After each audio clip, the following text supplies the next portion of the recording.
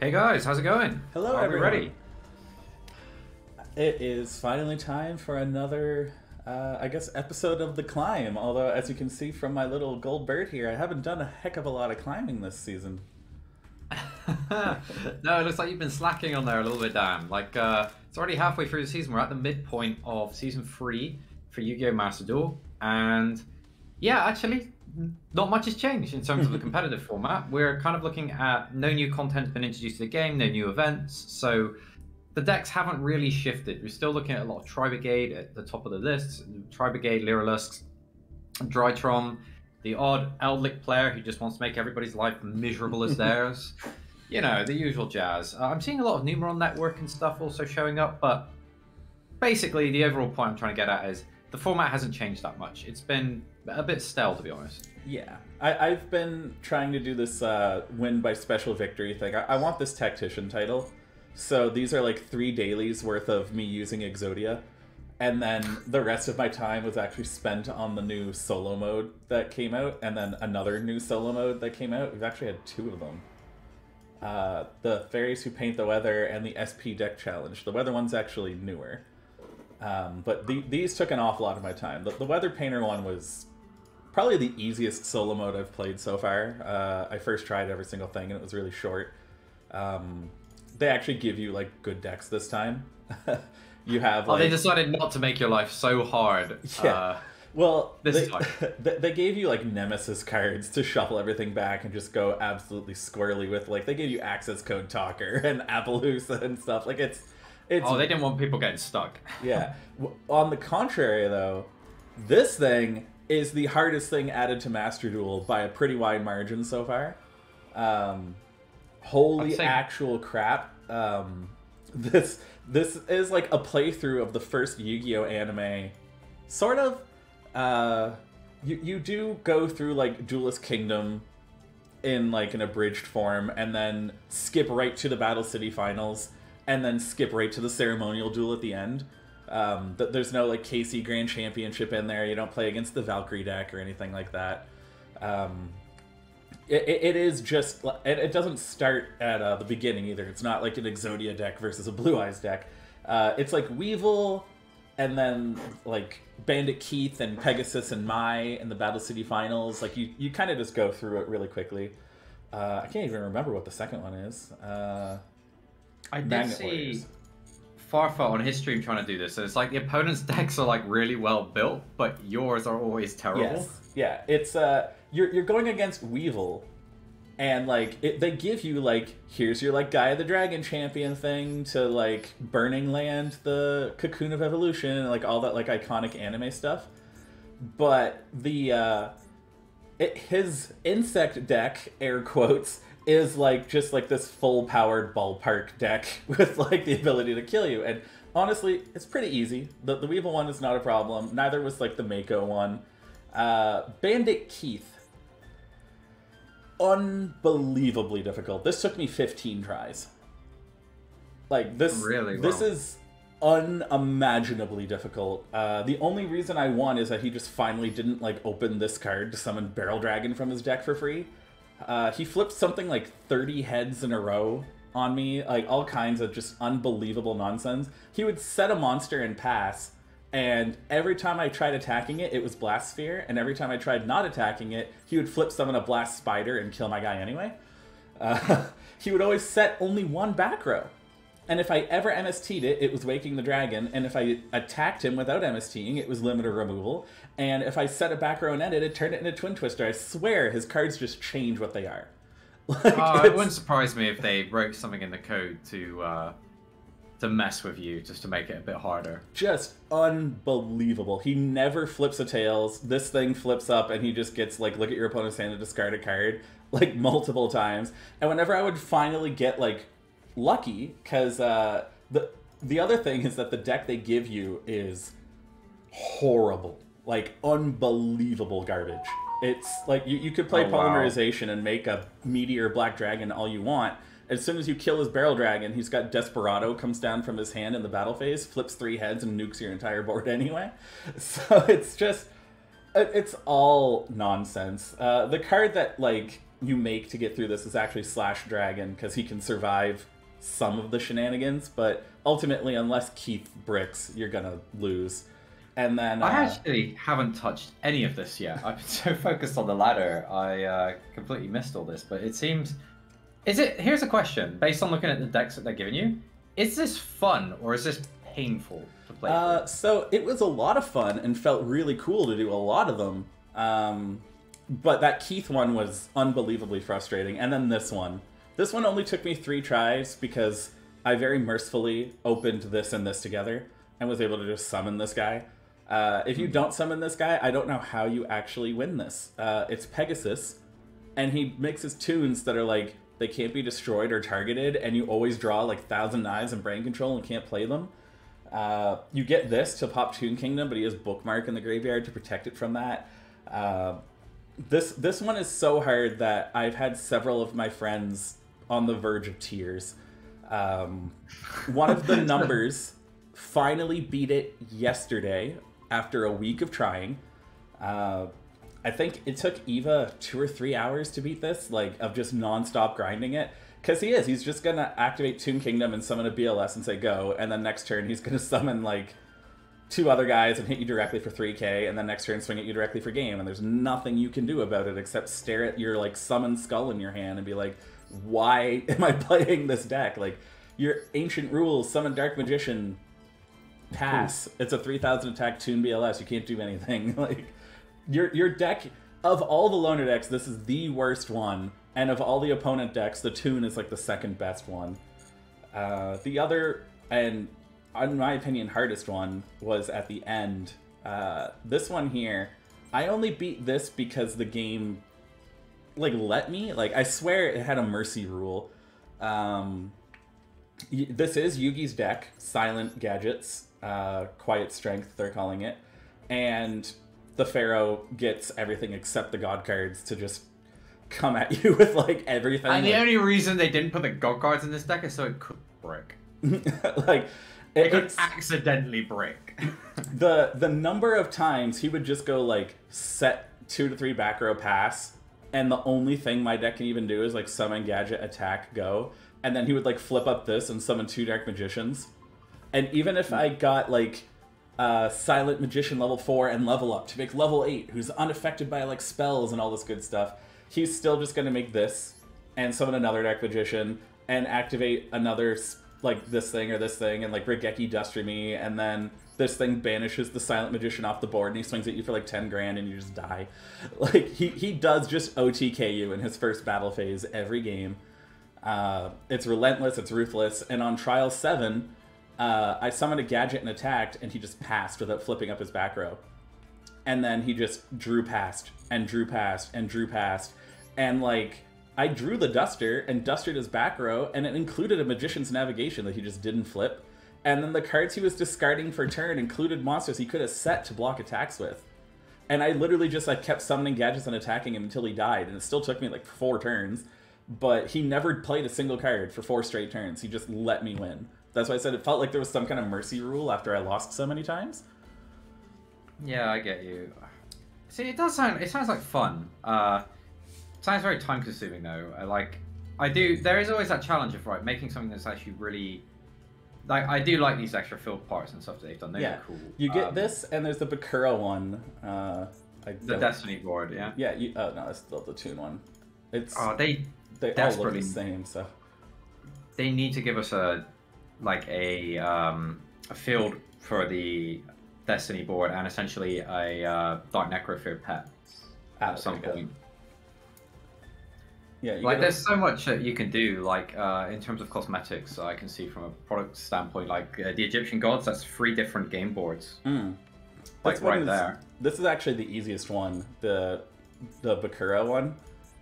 You have to beat this deck with the Loner deck, and I don't know what he does other than try and play Destiny board pieces. And, like, the Loner deck they gave you has, like, a Duster, and you just win the game. Like, it just, okay, cool, I win. So D+ message there. The Pharaoh cannot leave until he loses. We just got tired. It's like, oh, come on, you can have this one. I'm old, I'm going home. It seems like you had a lot of fun with that, though. Yeah, that ate a lot of my time. Like I said, I was only doing my like 2 wins a day with the Exodia deck, so I'm still down at like gold 5. But it has just been like log in, and then that solo mode took me like hours across multiple days. Like all my time was consumed by that. And then another one came out. I finally found time yesterday or the day before to log in and play. And the weather solo mode was out, and that took like the hour and a half that I had found. So, what's actually really interesting is Riot Games, in one of their posts for Legends of Runeterra, recently revealed that the most played mode and number of users acquired are playing the PvE. So I do wonder if Konami's done some of their research into that and realized that these gates are incredibly popular. They probably look at their own data as well, seeing lots of users going through playing that instead of just a standard ladder, which is something that kind of a lot of people can get a little bit burnt out on, especially if you're not releasing new cards into the game, and solo modes are more interesting. Absolutely. So, when I was go ahead, sorry. Yeah, that's where the focus of the content has been. I think it's going into solo mode as opposed to adding new cards, creating new cosmetics and stuff like that. Oh, it looks like you've just been disconnected from the server. That's nice. When I had my brief playtime with Hearthstone, the like Black Rock Mountain solo mode and stuff was way more fun than PvP, especially when like I could hop into a duel right now and odds are as good as not that someone's just going to use like DD Dynamite OTK and I'm just not even going to get to play the game. The PvE decks never do that. They actually let you play an engaging experience. Yeah, I got FTK'd by the DD Dynamite deck. Turn 1 sets DD Dynamite, the card that banishes their extra deck, and Trap Trick, and they just shot me for 9,000 in my draw phase, and I was like, oh, okay. Yeah, and like the alternative is that I just Ignister them back, like, and that's the same duel over and over again. The PvE forced me to use loner decks and learn new decks and stuff. That was a lot of fun. It was really cool to actually play like Yugi's Silent Gadget deck against like the Pharaoh. Like that was really hype. Really hard. It would have been nice if I had a few more like good cards, or if he didn't have things like Dark Magic Circle. That would have been cool. But oh, Dark Magic Circle. That card's caused me a few problems in some of the other stuff I've been doing. Obviously, I didn't play it through on this time up my ladder. For the guys watching, I have actually hit Plat 1 with a new deck, which we'll go through today. We'll do a feature for that at the end, and we'll show you some duels. But yeah, Dark Magic Circles, I started an auto count to run an experiment, and I played against a Dark Magician player, and I was just getting more and more frustrated when things weren't interacting the way that I was like, well, that's not how that's supposed to work, right? Or have I misunderstood this card? Yeah, it turns out Dark Magic Circle is a pretty good card. Yeah, there's the thing with the Dark Magician deck is that, especially with like the new field spell, Searching Eternal Soul, it reminds me of Dark Worlds back in like the late 2000s, early 2010s, where it has all the power in the world, but it has to like ramp up to get to it. And once it does, you've lost. Like if you, it's like a steamroller that takes like a long time to get moving, but once it does, there's nothing you're going to do to stop it. Unfortunately, it just takes a little too long to get there for it to be like the best deck in the game. But between Eternal Soul and Dark Magic Circle and Magician's Salvation and stuff, it is really, really strong. And if they open well enough, they can pseudo FTK you. It'll take like 3 or 4 turns to win, but you're not going to be able to do anything for those 3 to 4 turns. Yeah, I do really like the Dark Magician deck, and you can definitely build a version of that to get to Plat 1 with it. I don't think it's as challenging as some of the other archetypes if you want to try and climb with. But I think Dark Magician stuff is great. Since the Dark Illusion, a lot of the cards have been really awesome for that archetype. Very, very consistent deck. Just as you said, like there's other decks that you could be playing that do a lot more and require less card combinations in order to be good. Like at Ignistos, for example, which we've almost replayed to death, where it's like, yeah, I drew 1 card and can like one-shot you from here. I am watching this guy who opened Electromite Astrograph, just having a good time against his Eldlik opponent. Oh, he's playing the little Cyber Dragon Affinity package. That's cute. I like that. Yeah, any Eldlik player getting crushed is great, from my perspective. I played against one on my my other account for part of my experiment, and I made one misplay. That was a dumb move. What did he do? He sent the trap and the monster to send the emptiness to the graveyard when emptiness would destroy itself. Oh yeah, that was questionable. I guess Pendulums go to the extra deck, but he could have sent the Appaloosa and still taken out like 2 cards. Oh, I just saw the chat. Katie probably watched the climb and heard that we don't like the weather, so like, oh yeah, let's mess with him. Quite a few of my former colleagues are friends with me on Facebook, and I do post on there whenever we're going live. So they may have seen 1 or 2 of these. I don't imagine they watch all 2 hours and go, oh, let's mess with Dan, like specifically. So I know from data mining before Master Duel even went live that the weather solo gate was already planned. So I do think that VFD will get banned in the future. In fact, I'm 100% sure of it. Oh yeah, that card just needs to die in a fire. It's already banned in both the OCG and TCG. There's no way the very first Master Duel list update does not ban VFD. Like, there's just no way. They all agree universally worldwide the card has to go, especially in a best of 1 format. Like, what we have on Master Duel is a snapshot of the OCG Forbidden list from like a year ago with 1 extra change, which is like set rotation being banned. And I can only think of like 10 different reasons why they would have done that. But we've seen things happen in the OCG, like what their next list was, and it did. That's the one that banned VFD and stuff. Like, if anything, they're just going to emulate the OCG lists and we'll have like a 6-month peek at what they're going to do. They will probably have more best of 1 specific hits. I wouldn't be surprised if they like hit Numeron Network, for example. But... yeah, Numeron Network is it's difficult because like in a best of 3, that deck just seems like it falls apart. But in best of 1, there are some times where it just goes, oh yeah, Numeron Network can kill you just because you didn't open the... yeah, and a big thing is that most Numeron Network players, not all, but most of the ones I encounter, like if you don't play a monster in pass, they don't have like a go first plan. And the thing is, in real life, like you can make Mega Clops, and some of them are. I'm not saying that all Numeron Network players are not doing this, but a lot of them are not... oh, here comes the Infinity. Are not playing the Mega Clops, and like this Eldlik deck would have nothing. That's it. You just lose to the Mega Clops. A lot of decks just scoop to Mega Clops on the spot, and if that does become like the popular trend, especially in a best of 1 format, you're going to be forced to start running things like Kaijus.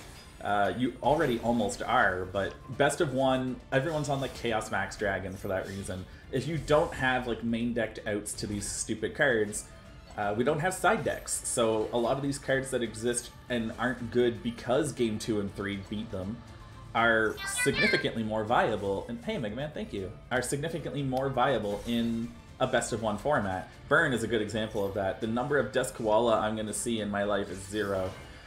It's just never going to happen. Yeah, here comes the Infinity.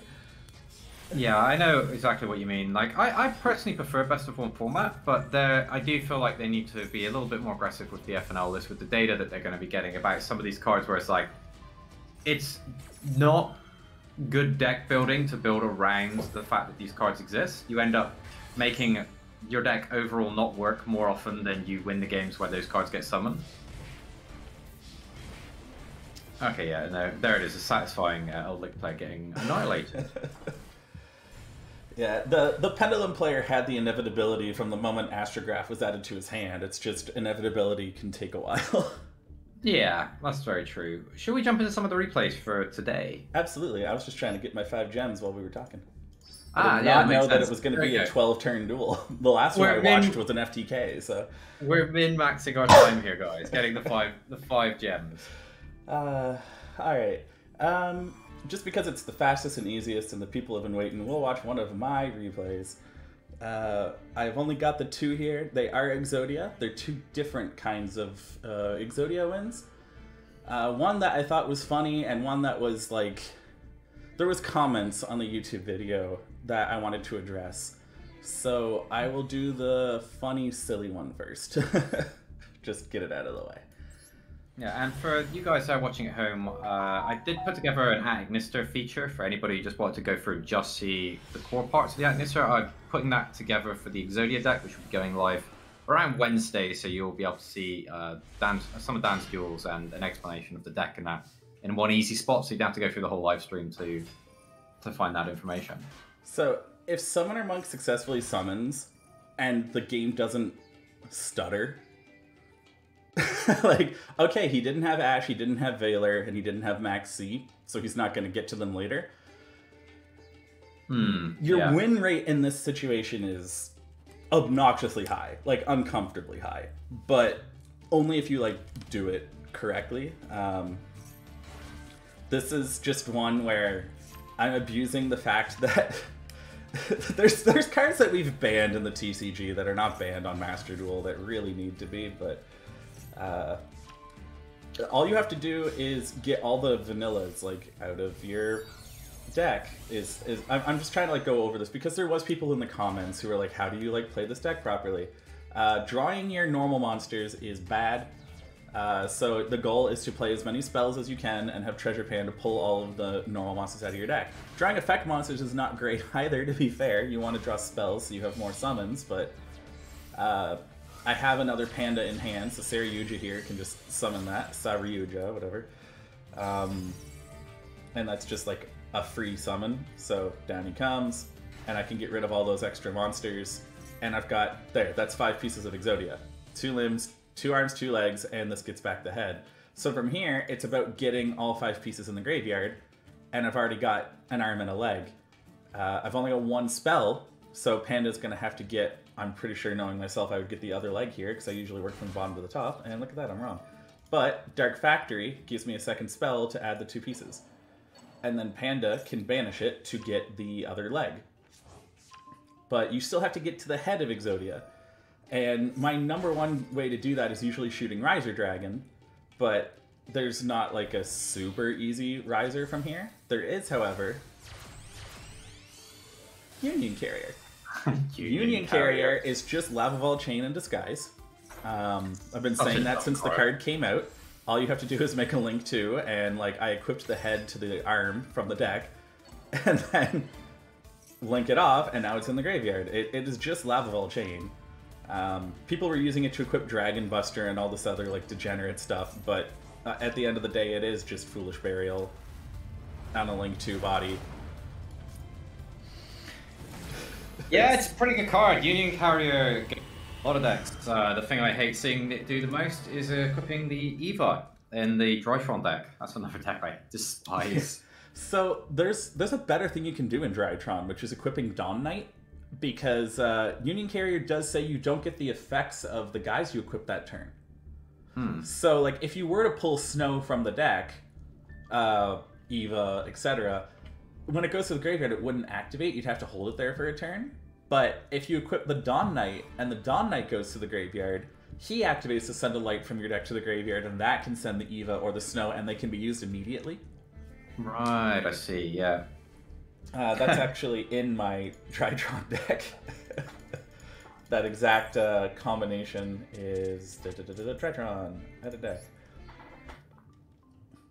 So for those of you at home, this card, this is what you equip to Union Carrier right here. I really like Dawn Knight. Dawn Knight's a card that kind of got overlooked because it's just, at the time, it's like, oh, it kind of goes in life forms, but there's better things you could be doing. But the card is flexible enough that it's always one you should consider when you're messing around with light cards. And like, I only need like 1 Diviner in a build like this. I don't even play the Herald because this card's just better. Like, there's so much nonsense you can do with Drytron because unlike the TCG, we do have Union Carrier. We don't need a lot of the nonsense like Beatrice and stuff because like Union Carrier is still legal. Ben 10 is still at 3. Like, I'll be honest, I don't agree with not having the Herald in there. The Herald is just so powerful. Even with that Majesty, what's his name? This thing is just significantly better than Herald. Except it gets negated by Forbidden Chalice, Infinite Impermanence, which your Herald doesn't. This is true. Like, I don't get me wrong, I think Advantage Ruler is a good card, but like, don't entirely agree with your decision to cut the. I'm not just passing on just Vanity's Ruler. It's also Eva and Orange, so it's 2 negates and a Vanity's Ruler. And honestly, no one's playing through 2 negates anyway. But They would have to have something like Imperm specifically, and then also play through 2 negates. And if they can do that, they were going to probably beat the Herald anyway. Yeah. Good. Well, the thing is actually, you don't get kaiju'd, I guess. That's true. But let's get to your first replay. Okay, so the one at the very bottom, there is a loss on there. We'll come to that one at the end because it's funny, and I want to share with you guys another tilting experience on the ladder that I faced climbing. Oh, the suspense is building for this. Yeah, their servers are super good today. Disconnected me earlier in the stream. Yeah, we're off to a great start, aren't we? You guys get 1 Exodia gate, and then you're gonna have to wait 20 minutes for us to load into a replays. And there it is, it crashed, of course. No, we got it. So, yeah, if we come down, yeah, this is against, I believe his name is actually Wednesday Rabbit. Wednesday Rabbit? Sangatsu. Can we guess Matt's new deck? Sure, go ahead, take a guess. I think they may have seen it now. Too late. We're playing Utopia. If you want to give it a quick pause, this is a deck that I saw was one of my Crown Jewel replays last week when I had to play for Utopia Field. I was really excited by it and decided I really wanted to take that concept and march it all the way from the bottom of Gold 5 up to Plat 1. And it only took me a week. It took quite a bit of tinkering with the deck to get used to it because originally I copied a build from a website. I do want to shout out to these guys because it was like my starting blocks. Who's this? It was from Yu-Gi-Oh! Pro Deck, and I'll just quote the author, Jonathan Martins, actually. For those of you in chat who want to see the initial build, I'll show you my improved build. Well, I say improved, I don't want to sound disrespectful, but I'll show you the build that I used to actually climb with a little bit later. But for you guys, you can catch that over there. If you're watching a recast of this, just look at my list at the end. It'll be more interesting for you.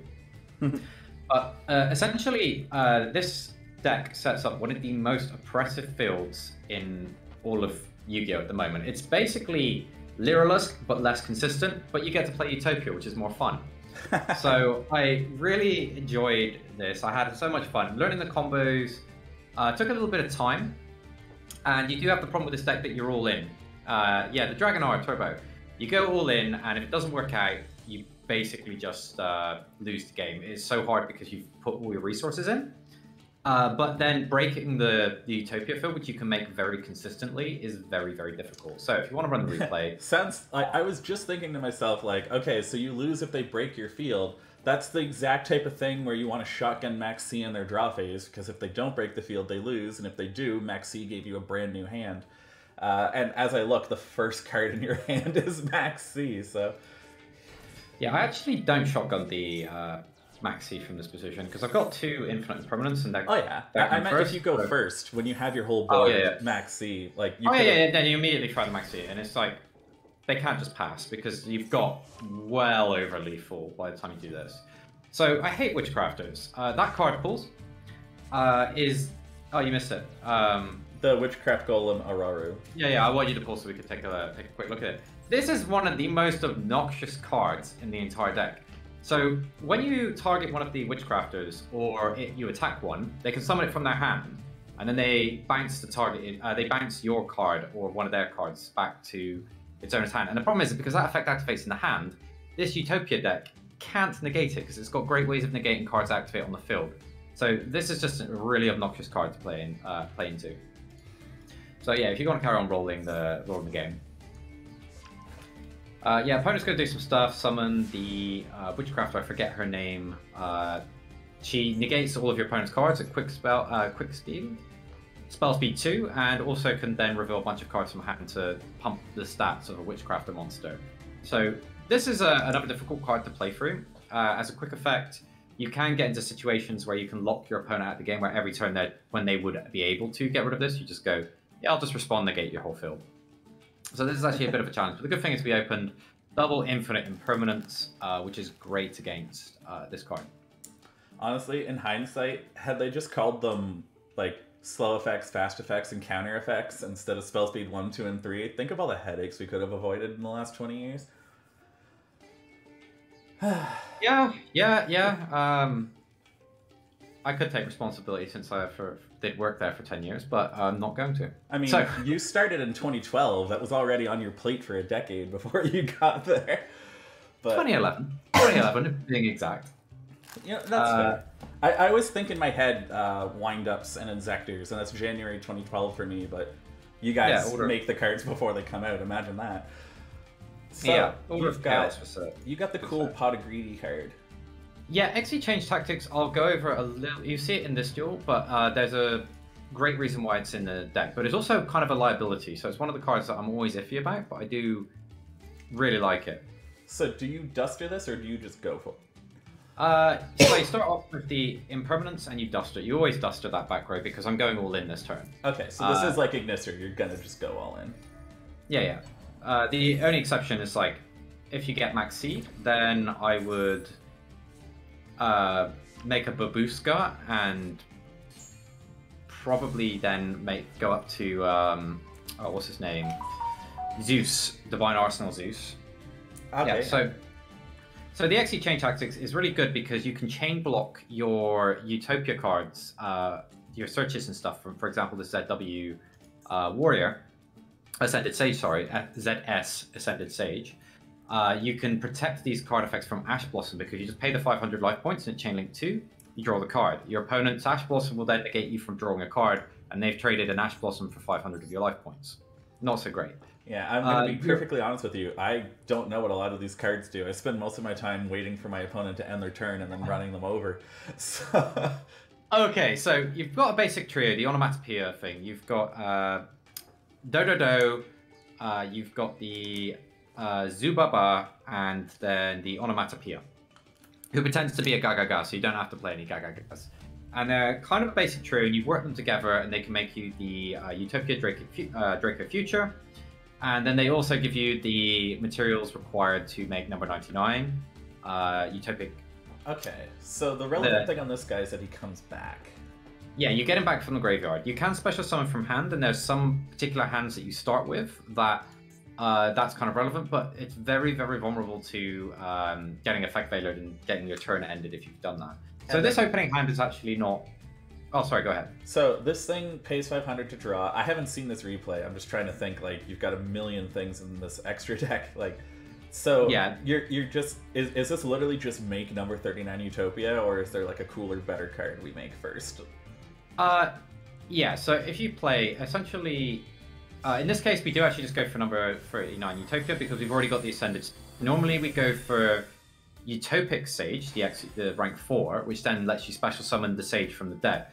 The reason it's so important, the ZS Ascended Sage, is it lets you search for the one copy of rank up magic straight out of your deck if you use it as a XE material for a Utopia monster. And Sage is absolutely amazing because it lets you get the Sage from your deck, which gives you an extra material. It's not a number monster, so it counts towards your Draco Future. And it also...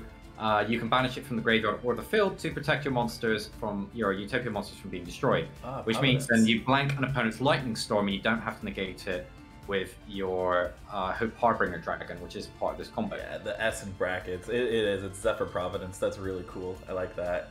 And this is the search and the draw. Yeah, so now opponent can't Ash Blossom our Utopia search for our rank up magic, so it's safe. The problem with Utopic draw card... Sorry, I forget their names because I remember what they do, but change tactics. Xyz chain tactics.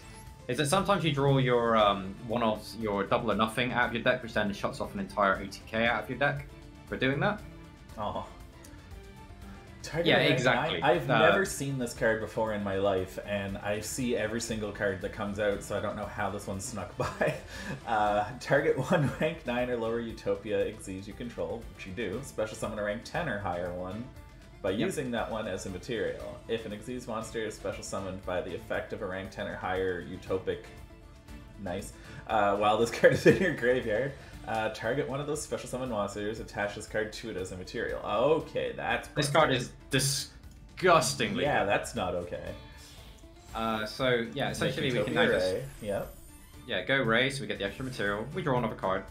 I mean, even material or not, I would have just drawn the card. Hey! Oh, wow, okay. I did not know this thing could search that spell. automat card from your deck to your hand. I thought it was monster. No, you can also use this as part of, you've got Utopia, which you can then send a card from your hand or your side of the field, so you send the automatic pickup. Is Utopia the only card in the game you can't craft, but you can still get?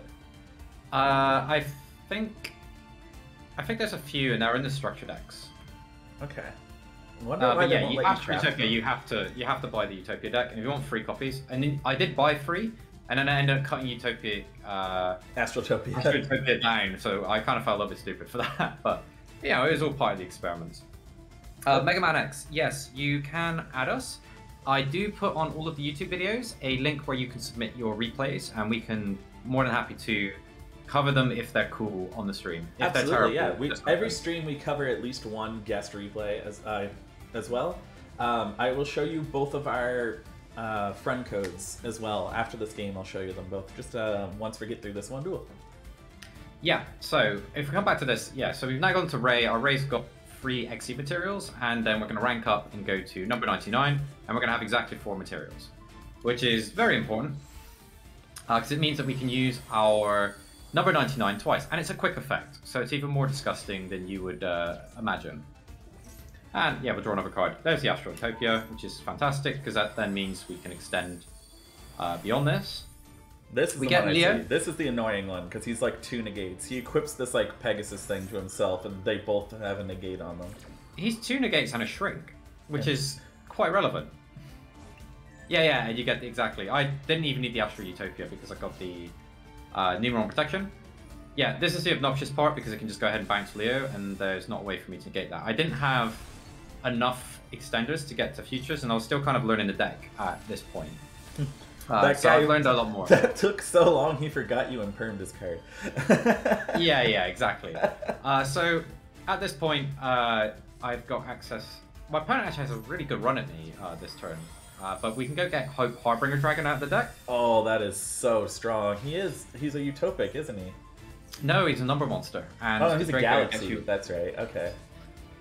The number 99 gets you any number monster out. So now I can knock out spells. I probably should have negated that one, but I'm thinking Witchcrafter, it's not really threatening my field. Opponent tries to push 2 of my back row cards to my hand.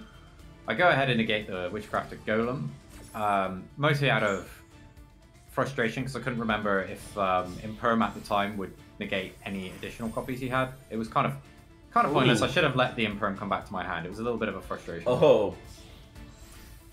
Yeah, so opponent plays quite well into this Cypher, and normally if this board gets broken... Whoa, that's big artwork. You generally lose. You should not say the Lunalight word in this chat, Mega Man. You're gonna trigger Dad. Nah, it's okay. Listen, as much as I hate the deck, I'm still undefeated against it in ranked duels, so we're good. Okay. Yeah, so opponent cannot attack directly the turn that they use their Cypher Dragon to take your monster. So I'm protected from that. So now I've got to break my opponent's field, and I've used most of my extra deck. But we're still pretty good here. What a bad draw. Okay. Yeah, there could have been better draws, but I've got everything I need to win the game from here. He's got no Witchcrafter thing, so yeah, none of this matters. You've just... I don't see the word quick. The key thing to note on the rank 9 is that when it dies, when it gets destroyed, you can get back a Galaxy Cypher Dragon. I should bring these up. People can pause the YouTube video to read them and stuff. Yeah, so this card essentially does nothing at this point. It's just a 4,000 attack monster to get over. This guy floats. Yeah, and then that guy floats. So you still have this. Yeah, this does nothing at this point. Although, actually, there is a cool thing with Onomat, which came up in one of my duels. I didn't save the replay. Exciting enough. So you can change the level of any monster that you control to match the level of one of your Zubaba, Gaga, Go Go Go, or Do Do Do. So my opponent gave me a Kaiju, and I turned the Kaiju to level 4, and then used it to make Utopia double, and then one-shot the guy out of the game. It hit him so hard he uninstalled Master Duel. Oh my God. So the legend goes. So this card is gonna like almost single-handedly win you the duel this turn then. Because I'm looking at stuff, I'm like, none of this is terribly impressive, but this must do something nuts that I don't know about. Yeah, you search for 2 cards. So Ash Blossom. Yeah, it screams get Ash Blossom because it's a 2-for-1. which is why you kind of get forced into playing Called by the Grave and one Cross-Eyed Designator in this deck, but I'll go over the full list a little bit later. So yeah, now I can essentially play my entire hand. This thing is treated as everybody. Wow. Okay. Yes, so you don't have to play any Gagagas. I know this card. This card is sick. This card is very, very, very good. It also lets you special summon basically one of each from your hand in defense position once per turn. And you've got like... Yeah, I've got, like when we talked about the Agnisters, the basic trio, red, yellow, purple, Achichi, Pikiri, and Doyon. Yeah. I think I'm saying their names right. This deck's basic trio is the Zubaba, the Dododo, and the Onomat. Wow. And yeah, from here I'm able to just get my cards back, and I haven't even got the Dododo back from the graveyard, so now I can go up to Utopic Dragon. I've got access to the Sage. The Sage is less relevant at this point, so I've already played my rank up magic. Interesting that you put it in the extra monster zone. Yeah, it's kind of a force of habit. I don't really need to, but I'm not playing any Link monsters, so it's a force of habit. That's funny. And yeah, you don't play any Link monsters, so it's just an extra zone for you. But... You get locked into Xe summons playing any of these cards. They say you can only Xe summon. That's fair. Play any Link monster. Virtual world problem. Yeah, so we can get our Gagaga, which then gets us number 39 Utopia back out of graveyard. The Gagaga card is extremely strong. I massively underrated it in my earlier lists because it gives you an effect on your Utopic Future where you can detach 2 materials from it to change the base attack of a Utopia monster to 4,000. Now the reason this is important is because you can detach the Utopic Sage that gets stuck under the Utopic Futures until they activate a monster effect, so that you can then use it against their opening Lightning Storm. Yeah, so now we're going to be looking for a nice Utopic double, which is then going to allow us to get ourselves another high-powered Utopia monster out of our deck. We get the double or nothing to our hand. We're not going to be able to use it because our Utopia's no Xe materials, but if the times where you go second, there's a lot of times where you can snipe your opponent with a double or nothing OK. Nice. Yeah, every time I play against this deck, this is just the card I negate. I just like I save everything for turn this guy off, and then their backup plan has always been the pink guy. The pink guy? Who you apparently just don't have anymore? I saw you summon it. Oh, it's because Golem bounced it, so he's in your extra deck. Yeah. Where is he? Oh, maybe I don't play the pink guy. I don't know which pink guy you're talking about. You literally summoned it this game, and I can't find it. That's really funny. He's right here, the pink guy. Oh, yeah, that guy. Leo. Well, Leo's like the main thing. Yeah, ultimate, incredibly strong card. Yeah.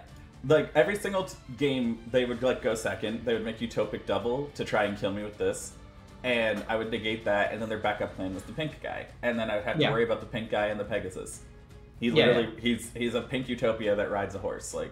So, my Pegasus is currently in the graveyard because my opponent banks my Utopia, so I can't get that. So, I changed the deck originally from the list I got from the Yu-Gi-Oh! Deck Prep to put that in the extra deck, specifically for the hands where I drew the Pegasus, or it ended up in the graveyard. I needed a backup, so I put that in the extra deck, so I can't ever accidentally draw it. It can't ever. My Utopia Ray is always going to be live because I got this in my extra deck. It's like it just gives your guy plus 3,000 attack, which is great. You can't special summon it because it wasn't Xe summoned at all, so its other effect is irrelevant. It just gives 3,000 attack, and it's basically what you get if the Unicorn is no longer available. Even though it's no longer true. Pegasus. Not Unicorn, Pegasus, yeah. Even though it's no longer true, this card did eventually come out. This is the card I always have in my head. It's like, that card Europe never got. So it's really funny to see you, of all people, playing it. Yeah, no, this Utopia, the Lightning, is very, very good, especially in situations like this. I could have technically... a second Ash Blossom! In this situation... I could have just kept the Utopia Futures and took control of my opponent's monster, but now I can half the attack of my opponent's monster. Lightning can run over that, it doesn't trigger and get the monster back, and then I can attack with... This does leave my opponent on 100 life points, but my opponent's now playing through a Max C, 2 negations, and numbers protection. So yeah, our opponent is dead. Yeah, there's not a whole lot they're about to do. So they could put that in defense mode, and then I wouldn't be able to attack because it can't be destroyed by an extra deck monster, but then I'd negate it. So I just purposely force my opponent into a position where they try and force it through. We just go ahead and negate that with Ash Blossom, so I can hold up my negate on my Ray. Opponent is now jammed into attack position. And yeah, I can just now run over that, and if they had anything else, Ron Wall, yeah, you attack with lightning in case of like the really random. Exactly. Honest. Yeah. In case he has that stupid golem again, we attack with the lightning, and then we can just we've got game. Well, that's awesome. Yeah. So the Utopia deck. If you want to bring up my deck list quickly, I'll go over it in detail. But like just so you get an idea of the cards that are in it. So when we're going through these replays, just for Mega Man, this is Matt's ID here. Yeah. And so sorry, Shen, I'm just going to turn my light on. It's getting really dark here. Okay. Yeah, you did just lose an hour. Oh, no, you didn't. Everyone else did. All right, we're good. And then my ID is this one here.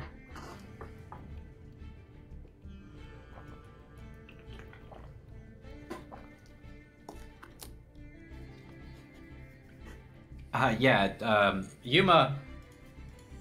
Oddly, I thought Yuma was going to be my least favorite Yu-Gi-Oh protagonist series when I originally saw the stuff. And you got to bear in mind, I got to see a bunch of stuff early, like concept art and stuff like that.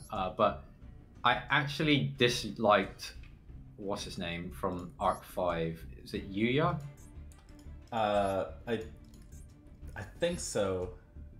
I'm pretty sure. Yeah. There's like 12 of them because there's like all the different dimensions, so it's hard to remember which one's the pendulum dimension one. Yeah. Cheers, my man. We appreciate it. So there's a quick overview of the deck. I will go and do a full breakdown of this, and when we do, I'll make it YouTube friendly so I can just cut it out for the deck feature. But our hand trap lineup is 3 Maxis, 3 Ash Blossoms, and then the rest of the deck is refined very specifically to make that opening field of number 99, Hope Harbinger, Ray as frequently as possible. You don't really have any room for cute stuff. As cute as it gets in this deck is I'm playing the Zexal Search spell, which originally I thought was awful. Zexal Construction, because I couldn't afford another card that was a 2-for-1 on the Ash Blossom, but this lets you put your double or nothing back in the deck, and it can get you a ZS monster, which you can then combo off entirely. Or you can also get your rank up magic off of it as well. It's not a 2-for-1 into Ash. If they Ash it, you don't shuffle the card back.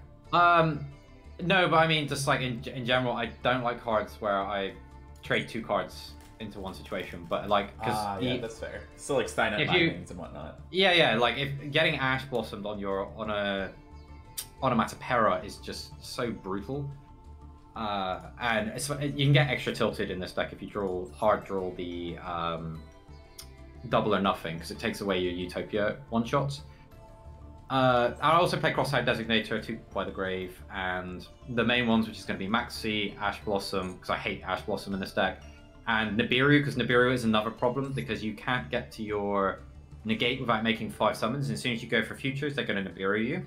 So we play the 1 Cross-Eyed Designator to get that. If I find root, I'd probably up the Cross-Eyed Designators, because you can also play against opponents called by the Graves, and opponents' infinite impermanences. So if I was going to take an extra slot in this deck and change it, I'll put the Designator. But I'll go over all that a lot more detail a little bit later. Shall we jump back into the replays? Sure. I just wanted to very quickly, while we're looking at the deck profile, make sure that like I've looked at every single card at least once, especially since they're dark, because I'm unfortunately not made out of gems, so I don't own a lot of these cards. But like, this card hasn't been shown or talked about. This guy here, this guy was completely not seen. Yeah, well, I'll go over all these. They come up in the replays and, of course, in the big deck feature. But yeah, I just want to take a quick... For people who just want to take a quick look, so they're not going... So I'm not like going, oh yeah, and then I've got this, and it's like... I'm very excited about this deck, so... I don't know all the cards, but I appreciate not everybody watching does. I was like, why do I have another mission? It's because Daily Reset rolled over. I thought Daily Reset was an hour and a half ago. It was 22 minutes ago. Daylight saving time getting me again. Yeah, the North American side, you guys gone already. Ours doesn't change for like another week. Saitama so I actually with the trophy. Saitama, yes. The original One Punch Man himself, or a City of Japan. We don't know, but Saitama's deck, if I remember, was Tri-Brigade Zodiac. Okay. Interesting. Yeah, I tried to avoid replays. Yeah. God, this hand. Well, I guess you can pitch the extra Ash. Oh, this hand is great. Like, this has full combo. And it also has Ash bait as well. With Sorry, the, I saw 2 Ash and change tactics, and I was like, wow. But no, I forgot that Para trades the extra Ash for 2 broken cards. Yeah. So opponent, I think, makes a huge mistake. No, that's not this game. That's another game. But yeah. So if you pause this, yeah, no, they go for the Ash Blossom. They go for the Maxi. They see me discard an Ash Blossom, so they assume I don't have them. So yeah, I actually played this through. This is the game. Yeah. So we've got Ash. No, it's a different game where there's a misplay, but yeah, I've got the Ash. They figured the Maxi was going to be safe. I do have a backup play in case the Maxi does resolve, which is I just make Babushka in defense mode, pass the turn, and then from there you can then switch it to attack mode because it can't be targeted or destroyed. Attack over their guy, and then you can get Zeus and sweep their field. So this is the version of the combo you talked about before, where you don't open this, so you go Sage first. And then yeah, the so Gagaga, yeah, and then that lets so you actually, make S0. I should have made Prime Mathmech, and then I could have got myself the Astral Utopia. So there was actually I've denied myself and not doing it this way. Yeah, so I've actually in this case I've used the Sage, made sure the Sage. So I've got access to it in case my opponent opens Lightning Storm. I've got Draco Futures down now, so I'm protected for the rest of the turn. It's only got 1 material, so the difficulty is if my opponent uses an effect here, I don't have a negate in my follow-up turn. So I could have played this a little bit cleaner, but again, these are the earlier replays while still getting used to the deck. Yeah, that makes a lot of sense. I was thinking that when you mentioned the Utopia thing. I'm like, yeah, but this is like your 3rd game with the deck. So. Yeah, like. It took me a while to learn this in and out, because I tried watching some videos and stuff like that, but it's always just like a flurry of cards, which is actually kind of what inspired to do the deck feature combo breakdown for the Agnisto stuff. So it was like, I'm going to hold your hand from start to finish and tell you everything you need to know. Yeah, I watched through those. I really liked them. They were really, really detailed. Yeah, I'm going to do another one for this deck so you guys can then go and put this onto ladder, because I do think this is tier 1 competitive. And yeah, you can get our array. We go ahead and attach. Exodia is the best deck for gold, the worst deck for platinum. Don't play Exodia in platinum. Gold is harder than Commander platinum. X. Okay, that's good to know. Thank you. Yeah, good. So right here, if you want to pause it, I can just explain this field. So, oh, actually, just play it because I'm going to activate the Dragonair. Get Hope Harbinger. Yeah, number 38. So this field's interaction is the Utopia Ray is a negate and halves the attack of a monster. The Pegasus will negate the effects of a monster that activates on the field, so that's 2 negates. The Hope Harbinger will negate a spell and attach it, so that's 3 negates. And then I've got the Draco Futures negate as well, so that's 4. And if I'd have played this correctly and gone down the Prime Mathmech route, which I will show you in another replay, I would have also had Numbers Protection and Called by the Grave. So the amount of interaction that I've got to stop my opponent playing Yu-Gi-Oh! Is incredibly oppressive. Equal to the number of cards in their hand. Basically, yeah, my opponent, like, I can negate everything. But, like, this deck is actually really hard to play if you don't know your opponent's combos as well as you need to. So I let the Tenki resolve so that then for the rest of the thing I don't have to worry about impermanence. And of course, against the Fractal, I can just go ahead and Call by the Grave that. Sam, if you want to beat that field, you can watch my Agnisto deck and show exactly how I broke through it. Yeah. So my opponent, their prime play here is to go up to Bobor, and then they're gonna.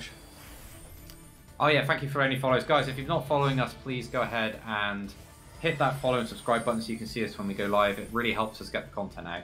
So opponent is trying to go for a direct attack, and then they can go Zeus, and then they think they can just go ahead and nuke my field with 4 materials. My 1 negate isn't going to be enough. But this is a really cool thing. everyone always forgets Hope Harbinger has an attack which redirects an attack to itself, and Dragonair can make the attack of an attacking monster at 0. So opponent runs headfirst into my giant dragon, and I'm sitting there with about 12,000 points of attack on the field. Yep. Nobody, yeah, you're right, Orange. Nobody ever reads Hope.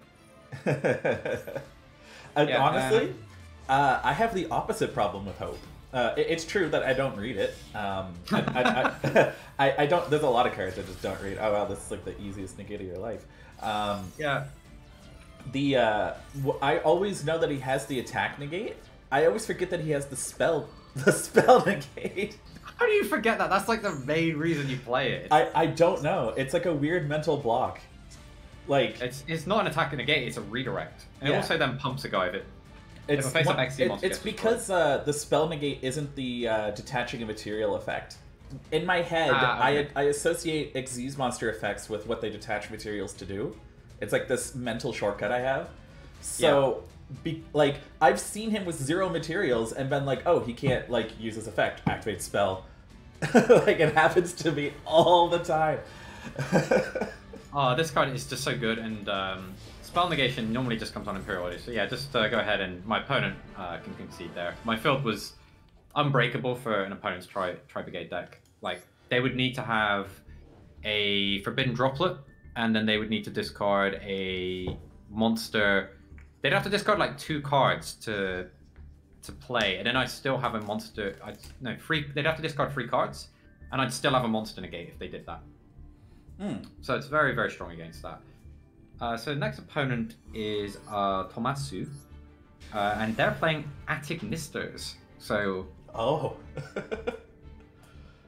but they like to go first, so that immediately tells me that they're rival. And 5,000 attack is not exactly difficult for Utopia to beat. All right, pizza, and you just go and negate anyway. Yeah. I mean, you know what the deck does. You know that that's the right play. Yeah, I know that this puts my opponent in the most awkward position, or it forces him to commit the AI met you. When Infant came out, and I still got to play it like locals and stuff, this is a while back now, I cannot tell you how many people would hold the Imperm for the Infant and allow things like a Chi-Chi and Picari and stuff to go through. Like, it was just free. Like, Ignister was so far ahead the best deck in the game for like 2 weeks until people learned how to play against it. Tomasu. Oh, there you go. Thomas.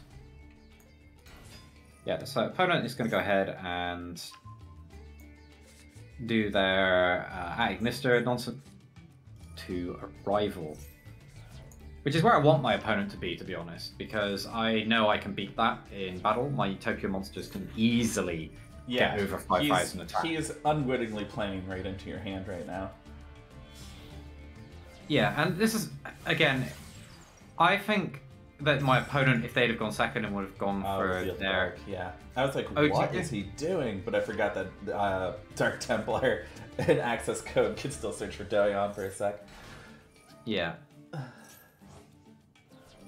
Yeah, opponent does a combo. They don't actually make the Quantum Dragon to back it up as well. I mean, he elected to go first, which means he's got his own version of experience and education with the deck, right? Yeah. Like, I would have, if I was going to go for a rival play, backing up with a Quantum Dragon, a Gachiri'd Quantum Dragon is, like, it would have meant that I wouldn't have been able, it would have been very difficult for me to win through that. Actually, can I? It's literally why we play the Quantum Dragon. Yeah, this dumps the Spider, yeah. I think this deck still beats it, to be honest. It's still possible, yeah. Opponent goes up to Templar.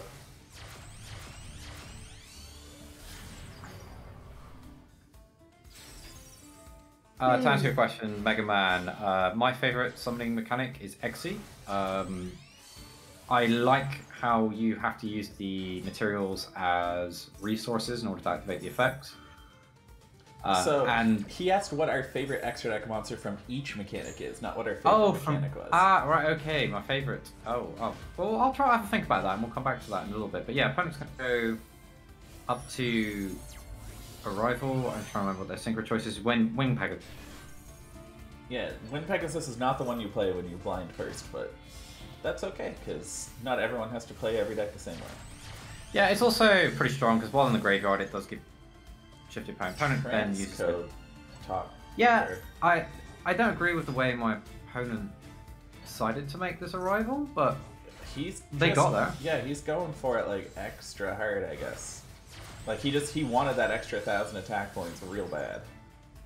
Yeah, and I mean, getting up to 6,000 is actually quite huge because it means that most opponents' access code talkers can't beat it. But that's exactly it. It's the difference between 4 and 5 is negligible when access code is 53, and that's why we don't do what he just did, and instead you get an extra synchro body.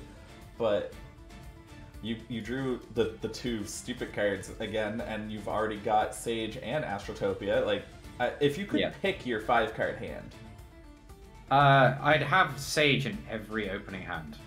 If I could choose, I do like Onomatopoeia because it's obviously you can do full combo off of that, but it's because there's so many cards that your opponent can respond to it with, which causes problems. Like Sage turned out to be like one of the strongest openers in the deck because you just go special summon, and your opponent then goes, oh, Panic Maxi or something. You get to see a lot of what your opponent's going to do just by special summoning that Sage. Yeah. Yeah. Opponent goes Danmori. Like, I don't agree with that. Well, they keep me off the Onomat card, but again, it's like what I showed you guys with the Agnister cards. It's playing cards that I already, when I searchers that present to my opponent, oh, he's going to go for this combo when I've already got access to it. Yeah, Black Belt Sam, you could be right there. He could have just been like 4,000 is popular to beat 5,000, then shuts that down. So now I can just go up for full combo. Yeah, not losing to Chaos Max is sensible, but you also don't lose to Chaos Max with anyway. But Utopia Ray, another draw, another 500 life. When you had me build the deck, I was like, why on earth is he playing Utopia Ray? And then as soon as you summoned Utopia the first time, I was like, okay, now you make Ray here. And like everything made so much sense. He just popped it. Okay. Yeah, so opponent could have Danmori'd the Onomatopoeia and Twin Twisted the Searcher, the Onomat Searcher I used originally. But yeah, at this point I'm not too fussed because I can get up to 5,500. Again, it's because I played Z weapon deck. And if I'd have just gone for the Pegasus, I'd only be 3,300. But here I go up to 5,500. Yeah, you also have, what's his face? Utopia the Lightning is like 5k in a can. Yeah, it can crash into it. Yeah, opponent win Pegasus, shoves that away, we get direct attack. And then... the backup plan, which is the pink one.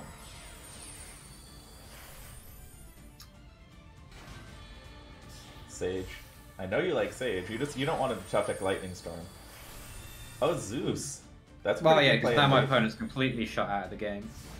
Because I know that I can get Hope Harbinger here. I've got Max C, and then I can Zeus when my opponent starts to build a field, and then Zeus will close the game out by itself. Yeah, that's... yeah. Yeah.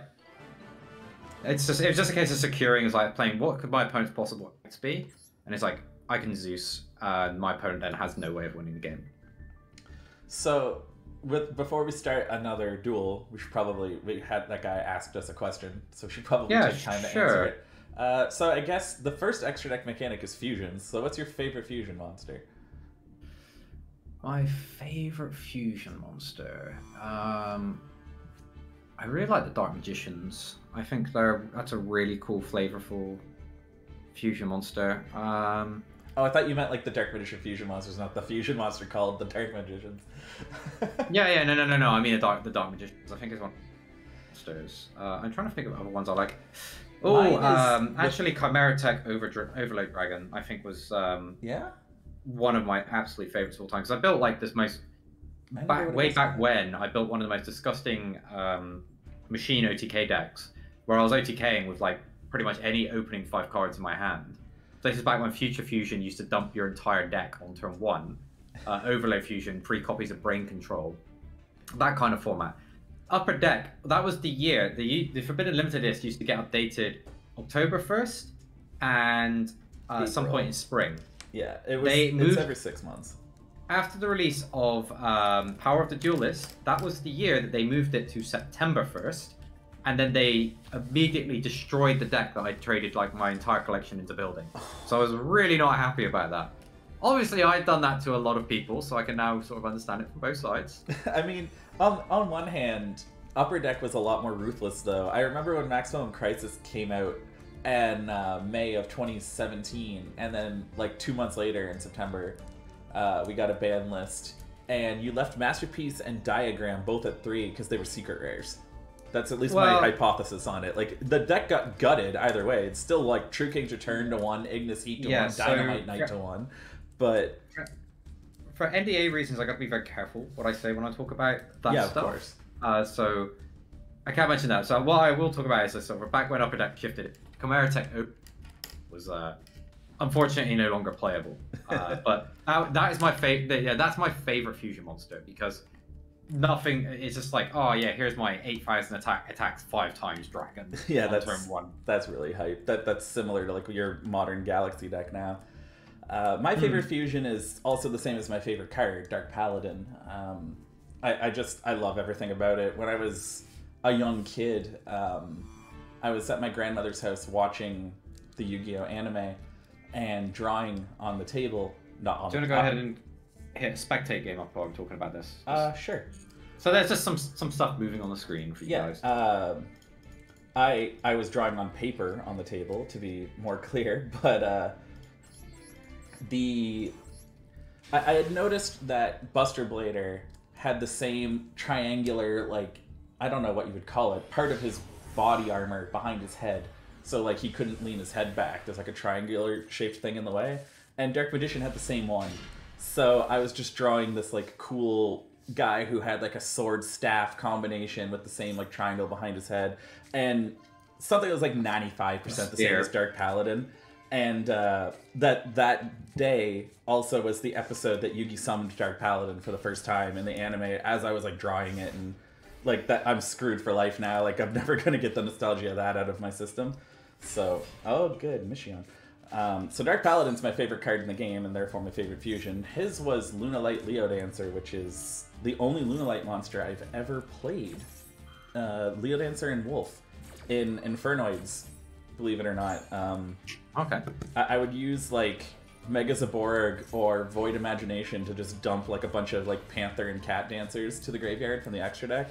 And then Lunalight Wolf is a Pendulum monster with a Pendulum effect that does the same thing as Miracle Fusion. And just summon the Leo Dancer from my extra deck 1 or 2 times. And it was just like this 3,500 double attacking card in a can, just using your extra deck like that. Things you can do instead of Extravagance, by the way. I had the same replay, but on the other side. That's funny. So after fusions, I guess, is synchros.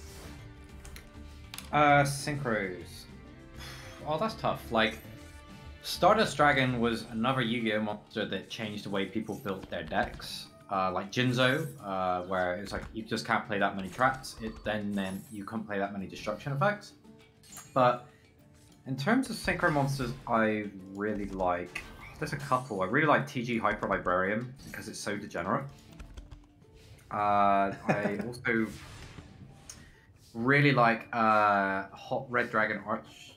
Scarred Red Dragon Archfiend is a card I really like because just destroy the opponent's field. Attacks great. It's a cool looking card.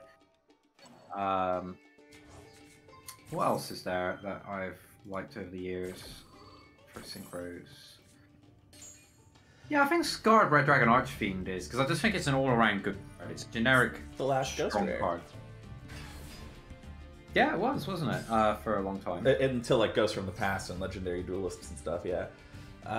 My favorite synchro is... Oh my gosh, I should know. It's like Denglong. That's the level 5 Yang Zing one. Oh, that's a stupid card. He's been in a lot of the decks that I've had the most fun with. Not just in Yang Zings, which is one of my pet decks. I'm in love with the Yang Zing deck as a whole. But like I also played him in the Zephyr deck. I played him in the Zodiac deck. Using Zodiac Barrage on buy-in of the Yang Zing to get Chaiwen and Rapier from your deck, and then synchro summoning Denglong to search for like the trap, and then also getting like a Dryden off your Rapiers is that was a good time. I was ending on like Omega and the trap negate and a Dryden, and like having 3 negates back in January, at like early 2001, so or 2017 rather, 2001. Oh my god, before Link Monsters, like before it was cool to end on like 5 negate boards, I was ending on like 3 to 4 negate boards with Zodiac Yang Zings. That was a really good time. I miss those days. But yeah, Chaiwen, Denglong, who dumps Chaiwen, is one of my favorite cards, and something I never got to do until Master Duel because he got banned here was dumping Chaiwen with him to turn him into level 1 and then making Link Karibo with him and getting his graveyard effect is super, super cool. Big fan of Denglong. Denglong, war criminal of the Yang Zing. His favorite is Cosmic Blazar Dragon. Cosmic Blazar Dragon is probably my least favorite synchro of all time because it made my life an unimaginable hell for a few days. For a few days, I like that. It's like, yeah, it was an inconvenience for a few days. Well, it had nothing to do with the actual card game itself. You will not be able to comment on this. I'm just going to preface that. Matt will not be able to comment on anything I'm about to say, but there was a product called the 20th Anniversary product in Japan, and the big draw for it was the first ever printing of Cosmic Blazar Dragon, and they were keeping it a secret from the Japanese players. And the North American equivalent product, Duelist Saga, the product page on Yu-Gi-Oh! Dash Card mentioned a secret ace monster that never came into existence in our dimension. So when we posted about the product page, we were like, holy crap, Cosmic Blazar Dragon is in this set. And the phone calls and the emails and the investigations and just the week that I had from making that post, who told you this, who leaked it, like just, it was a nightmare because Japan did not want anyone to know that Blazar was going to be in that set. And just, I was terrified that like I was going to get somebody in trouble, that like I was Facebook friends with Julia or Matt and they were going to get like talked to or anything. Like it was really bad. It was really, really bad. Probably the worst thing that's ever happened to me and my site since the start of it was Cosmic Blazar Dragon. So I do not like that card at all. Huh. That's all I'm gonna say. Yeah. Huh. Obviously you can't comment on any of that. So no, I'm also not in the business of getting sued for breach of contract at this stage. Yeah, no kidding, right? Next would be Xyz monsters. What's your favorite Xyz monster, and why is it Galaxy Eyes? It's actually not. It's Wind Up Carrier Zen Mike. Really? The banned one? Yeah. It's been your favorite Xyz monster that whole time, and it was just banned your whole career?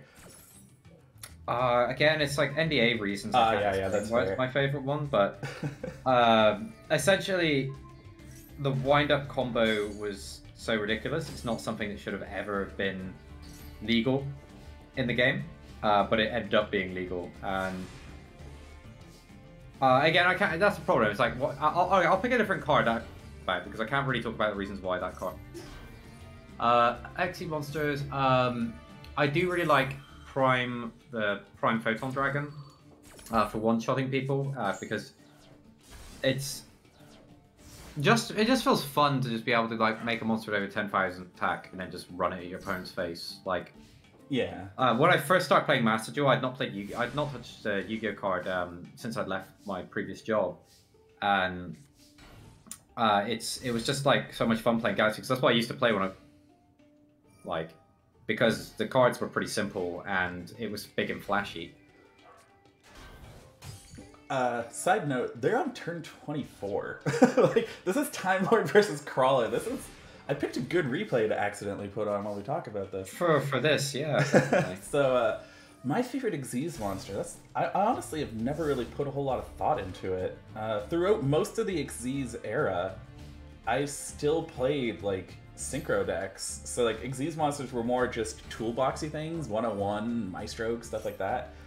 I never really played like a deck that just like Xyz'd like crazy. And then even in my Pendulum deck that I played for like the subsequent 6 years, the only Xyz monster I ever made was Absolute Dragon, and that was just because when I linked it off, it would give me a Vortex Dragon. I never really had like a, whoa, like I really love this Xyz, I wish it came in Ultimate Rare, it's like my favorite pet one. I played Spellbooks for a long time and made Shining Elf, I guess, for a little while there. Like that's really the only Xyz monster I remember making proactively in a duel. So I think I'm gonna have to just go with like Lava Ball Chain, because that card was super degenerate. It let me do a lot of silly stuff, whether it was that Herakti Sophia Quasar FTK using 12 Lava Ball Chains, or even putting a card on top of my deck with Reversal Quiz using it, or 4 Reversal Quiz using it. So I'll go with Lava Ball Chain just because it's the closest thing I can think of. His is Dark Rebellion Xyz Dragon, which is, I like that card. That card's funny. Yeah, that's cool. It was a really great card in the anime as well. I wish the entire Arc 5 series had been like Yuto, and they just ignored Yu-Gi-Oh! I mean, I can't say I disagree. I didn't watch a lot of it, but just seeing the light leave the eyes of like the people who are like staff on my site, the numbers, like the passion they all had for Yu-Gi-Oh! Was so great that we started the site that we have, and by the end of Arc 5, half of them stopped playing Yu-Gi-Oh! Altogether.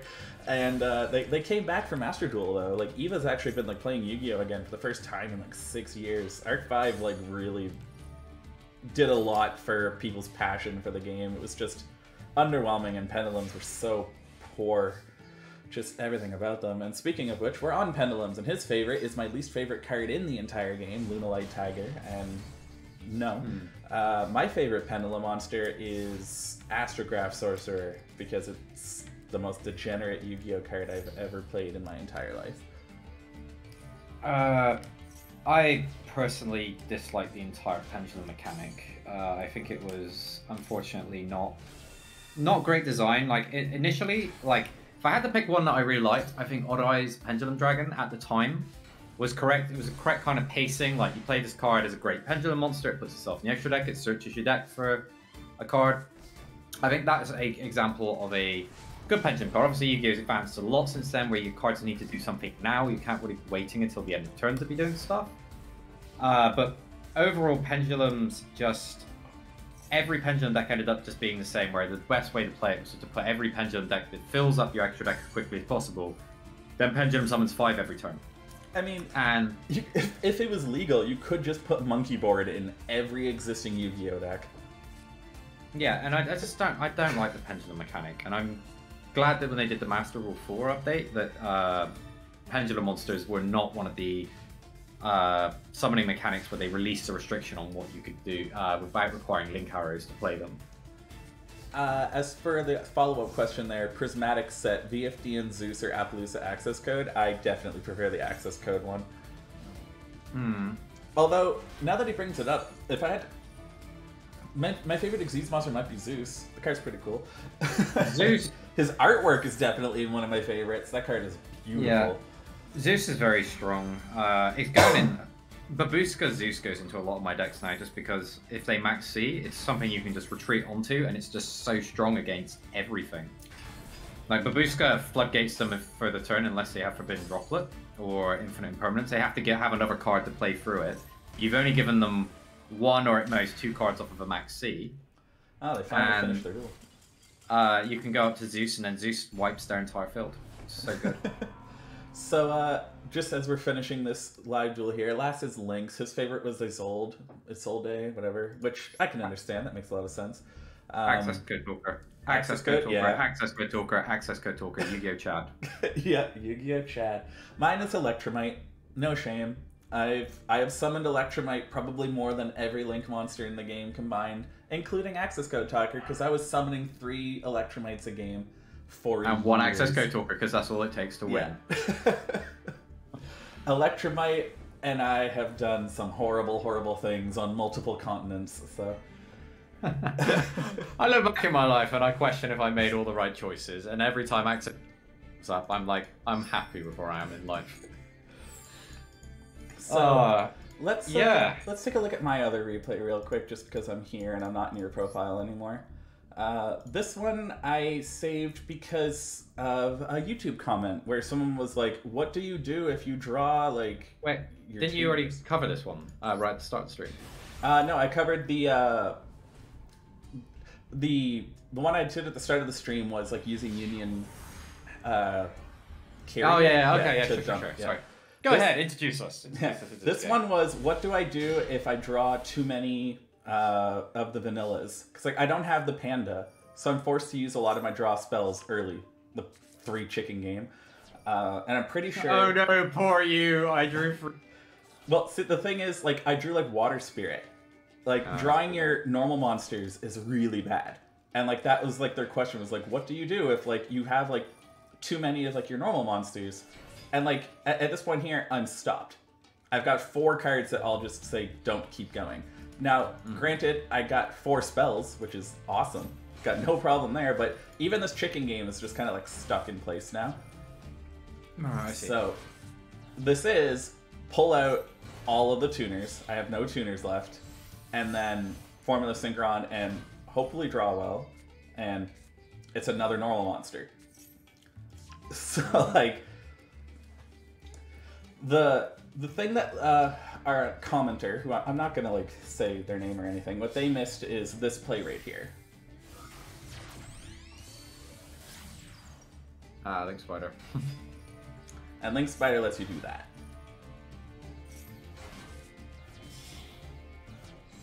Yeah, Sayuja, and then fix the hand. So that's the like, I guess like win condition. It's just like, and now you get like the bad effect monsters out of your deck, so that all that's left in there is good spells, and then that's going to be your Riser Dragon, and that puts the head in the graveyard.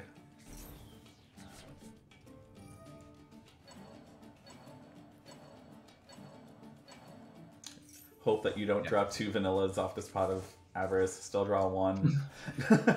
Yeesh. But it's okay, because you still pull that out, and then you get another blank, and like, yeah, this is the duel where like all I draw is like blank after blank after blank, and it's fine, because you still have... Magical Mallet is a reset. Yeah, exactly. Like, you play 3 Mallet, you play 3 Reload, and it's just free body after free body after free body, and free card after free card after free card. The head's already in the graveyard. Architis is a nice few draws. Leg, arm, arm, leg. It's just trying to see another Dark Factory right now, and this is a couple of draws, and then Popper Up will discard them, or hey, they're actually draws. And like if this drew like a, yeah, that's a blank. If this drew another blank, it's Mallet. Play it, put back the extra 2 that are not. Like you just, every card left in the deck is something. So there you go. Dark Factory, get back 2. Dark Factory, get back 2. Eruption, get back 1. It's just, it's a filtering process. You play your cards in the order to filter out the ones that you don't want to draw before playing your draw cards. And things like Link Spider do fix your hand. And then you have Union Carrier or Shooting Riser to get the head out of your deck.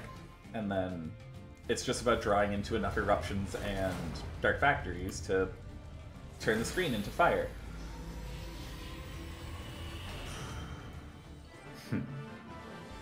That's cool.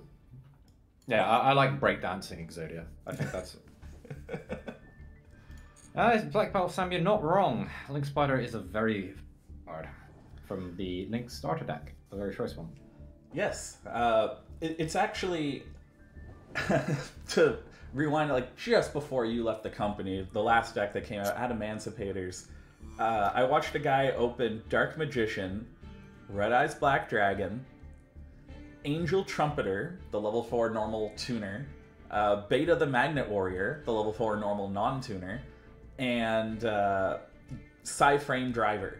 His opening hand was 5 vanilla monsters, and he won the god-darn duel. He normal summoned Beta, he made the Link Spider, and specialed the Angel Trumpeter from his hand, and made Fibrax, and went off on like his whole combo, made Anaconda, fused the Dragoon using the 2 vanillas in his hand, and ended his board with like a full combo with a 5 normal monster hand because of how powerful Link Spider and Fibrax are. And it crashed again. Yeah, Link Spider, very, very good card. The we haven't done our guest one. Yeah, I guess we play. I'll do the guest one first, and then we can just burn through the rest of yours all in order. So this one is actually from Black Belt Sam. Okay. Who's right there? Profile. Yeah, thanks for all the support, Sam. Your phone is supposed to be on silent. We talked about this, and I thought it was. That's my bad. Sorry. Curses. That one I got the YouTube is gonna be like popping off. Yes. Well, everyone on YouTube now knows I have a Samsung. I'm sorry. There you go. When you get jumped in wherever in the world that you're hiding, they'll be like, "Oh yeah, I saw your live stream. I know you got this Samsung. Stop trying to hide it from me." Alrighty. So we have an ultra athlete. Okay. I watched a few of the replays that were submitted, and I quite liked this one. It's rather short, but it was very cathartic. This one goes out to all of those people out there who are sick of the Numeron OTK deck. Oh, if you really hate that deck and you want to mess with it, play Curse of the Forbidden Seal. Watch them explode when you curse their Curse Seal is a forbidden spell, yeah. Great, they can always just Numeron gate it into play and then you can't do anything, but like, it's always fun. Anyway, so show me what's happening here. We've got Hyper Stadium in. Yeah, Hyper Stadium pays 1,000 to give you an extra normal summon, which is everything this deck has always needed. And then UA Stadium, which is the like crazy search card. And there's the normal summon, so there's the search for the really broken one that like bounces to search and summon. And the one with the negate. Down Perfect Ace. Perfect Ace is really strong. Yeah. I like that card. Got a couple imperms, so like now you got to play through 2 imperms and like this guy's negate, or so I thought. It turns out that there's a lot more at work here, so that's just not going to work. But he still has Numeron Wall, so here's Trial 2. Discard a card to negate that. Chain this, which is really strong. Chaining Midfielder to that is amazing because that's just going to give you this dude from your hand. And then that's going to boost everyone. And he had the Numeron Network anyway. So that's the third time Numeron Network has come into play. But Libero Spiker can do that. And then Player Manager is a pop. And then on top of everything, it's still Eldland. And the guy puts it in the imperm column. Directly to the imperm column. Oh god. I hate that Numeron Network deck. Actually, I don't hate it. It's like, it's really cool, but it's kind of annoying because it's a best of one. Sometimes it's... I've got nothing for this. It's just aggravating. But that was really cool, Sam. Very well played there. UA just stopping him from playing. You kept him off that Numeron Network 3 times, and then opponent rages into the wrong zone. But yeah, guys, please submit your replays to us. There's a link in every YouTube video. If you go follow our... in there you can find a place where you can contact Dan, and then we'll scout your replays, and the best ones will feature and we'll talk them through. So we really appreciate it, because without your help we couldn't keep creating great content like this. And I'm going to say it's great content because if I don't like it, I can't expect you to like it. Yeah. I do have one last question before we hop into the climb of Utopia here. From my understanding, one of the better cards was Ultimate Dragonic Utopia Ray, and you don't play that one. Was there any reason why? Ultimate Dragonic... can you just show me the card in the deck builder real quick? Yes, I can. That's easier for me than trying to remember cards that I don't play. You know, that's fair. Open up the Matopia deck.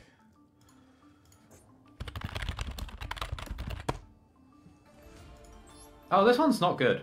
So essentially, it's like when a card or effect is activated that targets this card, or when this card is targeted for an attack, that does include your own effects. You can quick one ZW monster from your hand or deck to this card. Once between you attach one material, target face of cards equal to the number of ZW monster cards equipped to this card, and get their effects.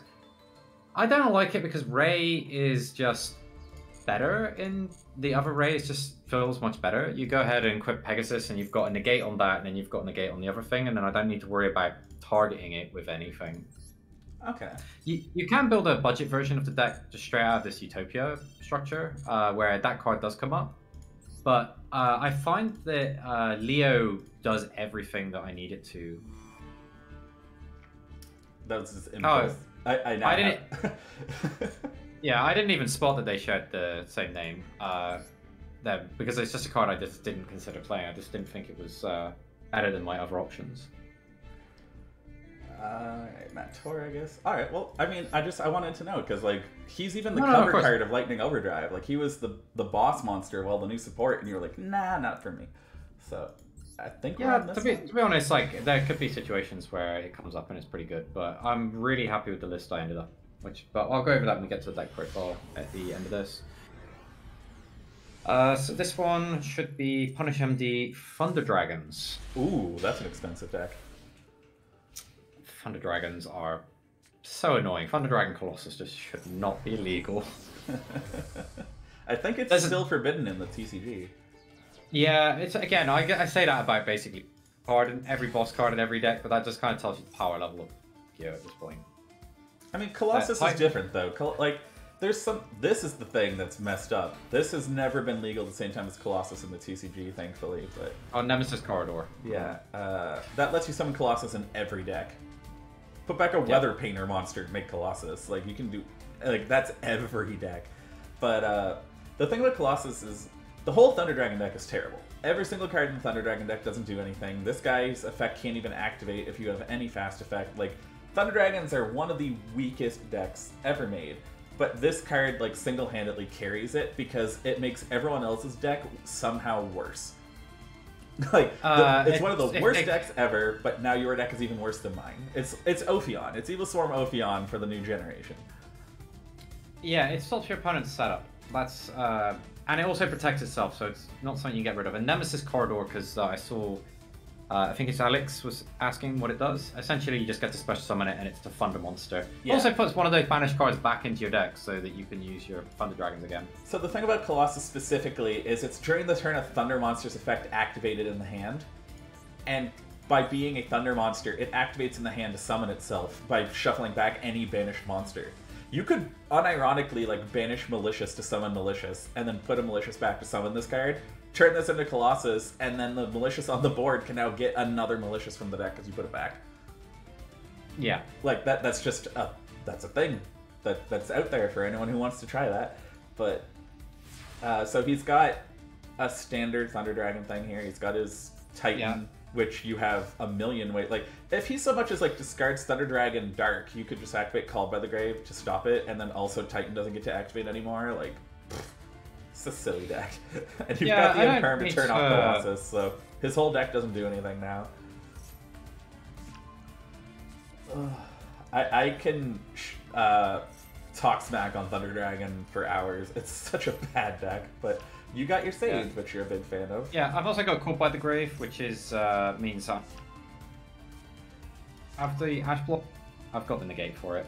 And yeah, so we summon the Dododo. The Dododo's fire from the hand, Zuba back the automatic, and opponent goes for Infinite Impermanence.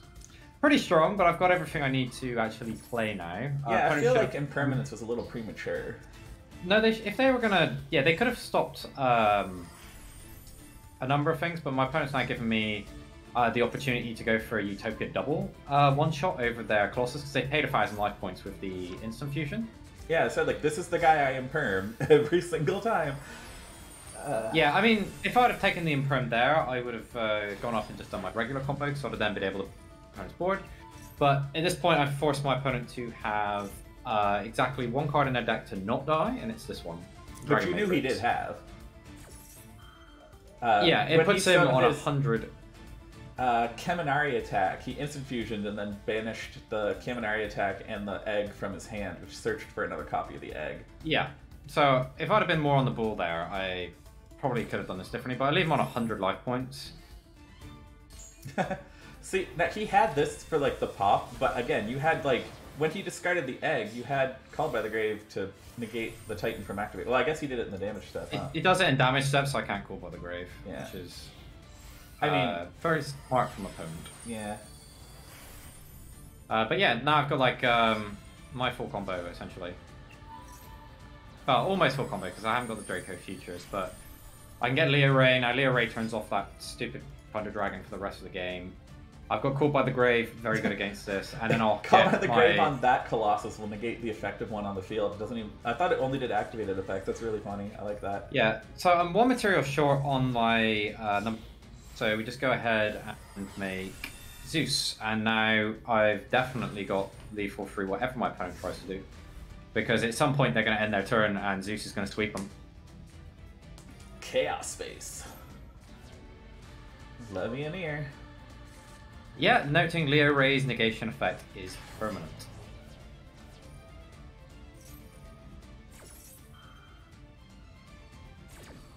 I do question my wisdom. Why? Oh yeah, because I've got the Pegasus in play, and Pegasus can...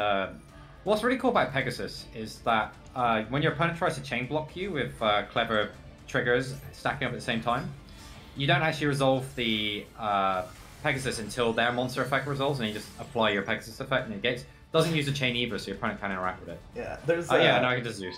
There's a card older than me called Layard the Liberator that's really cool for that. It's a continuous effect that targets, which is super strange, but... Yeah, and that's, Meaty 1994, yeah, and if skill drain's out, your Leo still has a negate. Granted, your opponent's probably not playing a lot of monster effects when they've got skill drain out. Yeah, so that was a Thunder Dragon game, pretty clean, taking that down. Thunder Dragons are kind of annoying.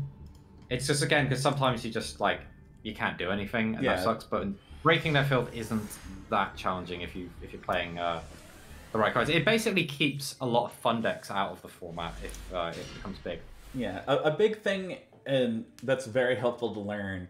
Most people learn it for beating Paleozoics, but Titan is the same way. They have to chain directly to what activates, but they're not trigger effects.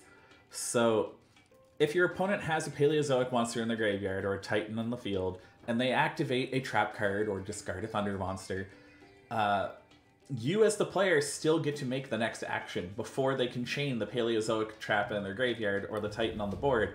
If you activate any effect in all of Yu-Gi-Oh! Flip up a Waboku, it doesn't matter. Titan can't chain to Waboku, it's not the discard of a Thunder monster.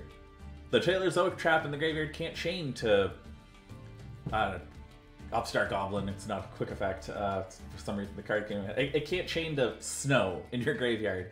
Like, they can't use the Paleozoics in the graveyard, they can't use Titan to pop things. You can just interrupt those cards, and then they don't get to use their pop. And only the Egg and the Dark are quick effects, so they have at most 2 chances to even use Titan on your turn. Outside of that, the Titan's just a big vanilla. It's like 3,300. He's not very scary.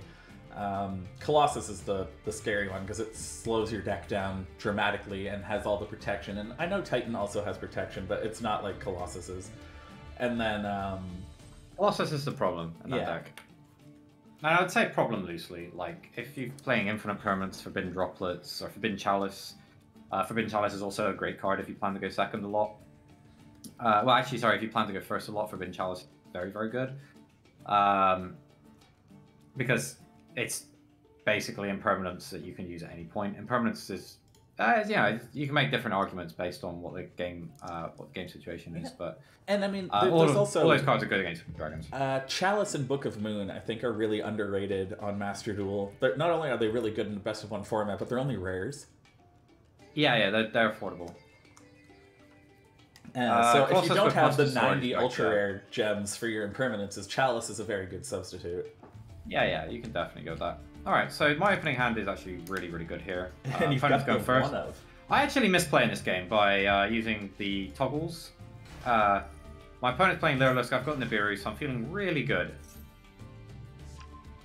But when my opponent gets to a key part of their combo, I switch my toggle on, and as soon as the game stutters, and then change it to play.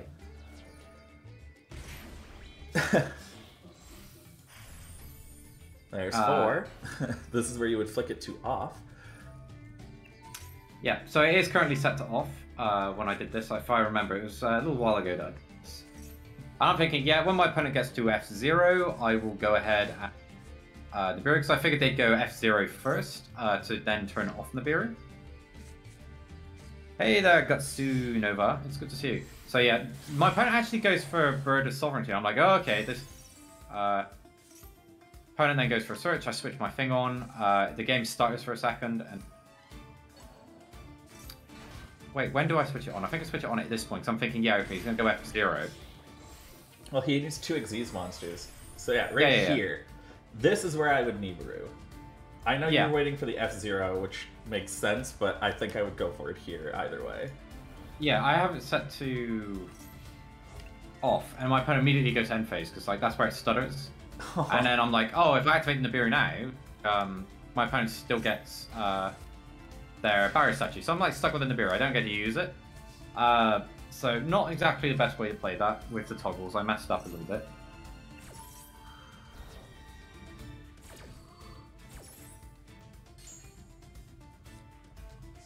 Interesting that he just went for the end phase. Like, he went end phase to like go around the Nibiru, but it still would have asked you, do you want a Nibiru in his main phase and tribute his whole board? Like, I messed up the toggles. I understand. Exactly I'm thinking from his perspective, what he tried to do there. He only got away with that because of your toggle mess up, and there's no way he was thinking to himself, oh, this guy's going to mess up his toggles.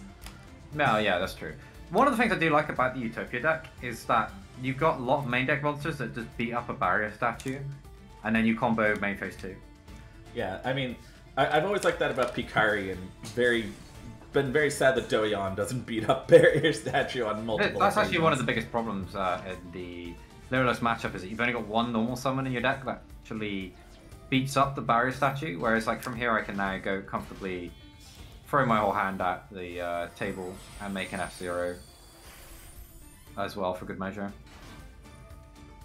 And we make Sage attach to, and we always use the Onomat Dododo, so we can use Uberbar to get back the Onomat, and then the Golem pulls the Dododo pulls itself out from the graveyard. You're noticeably better with this deck already.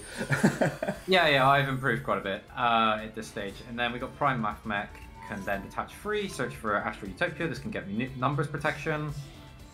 And I've got F-Zero as well. You're just like showing him how he should have done it. Here's the card you were trying to summon. Yeah, it's like, yeah, this is the card that you needed to play. And then we got numbers protection, and I can just comfortably go ahead and go for my Utopia line. Search for my rank up magic. My opponent can't even Ash Blossom me now because I've got the F-Zero in play. I didn't know how you searched for numbers protection. I just assumed that I messed up. I should have played the one. Change Tactics early. I should have played it earlier. I missed a draw there. Just noticing. But I always feel funny about playing it because I'm like, if I draw the Pegasus, it takes away one of my negates. If I draw the double or nothing, it's like, Change Tactics is great and at the same time can be like really, really difficult. This is a deck that would benefit tremendously from Illusion of Chaos when that card comes out. I have no idea what it does, but... are you familiar with Magician's Souls? Yeah, that's a good card. So Illusion of Chaos is a level 7 ritual monster. Spellcaster, so Magician's Souls can dump it from the deck. That says you can reveal it in your hand to search your deck for Magician's Souls and add it to your hand, then take any card in your hand and bottom deck it. So it could put itself back to dump 4 souls, or it could put back things like your double or nothing if you draw into it. Ooh, yeah, okay. I like that. At the moment I'm playing a random spell for that reason. So yeah, at this point, my opponent's real option there that I'm trying to bait them into is making the same mistake, attacking, trying to get their Zeus in play. But I've now got so many negates and attack redirects that my opponent's Lyreless deck is going to fall apart. So I still and I've got the mirror if everything goes wrong. ZS Sage is a special summon if you control exactly one card. You never use the second effect. Like, a lot of people play the ZW Saber Tiger. Okay. Which you can then equip directly from your hand to a Utopia monster. It can't be targeted and it gains 1300 attack. This deck cannot afford to play cards that brick if you draw them in your opening hand and you don't. You end up just going, oh, okay, I'm kind of stuck. This is why I played the copy of the ZW monster into my extra deck so that I could never draw it accidentally. What I was thinking with the Magician's Souls was this card and this card just turn into Pot of Greed when you're done. I notice a lot of your games you just end with the 2 continuous spells in play, and I'm like, Souls would just draw 2 cards there and then be a body, but... Yeah, I mean, that would be great. So yeah, no, definitely something to consider for upgrading this deck when that card is available in the game.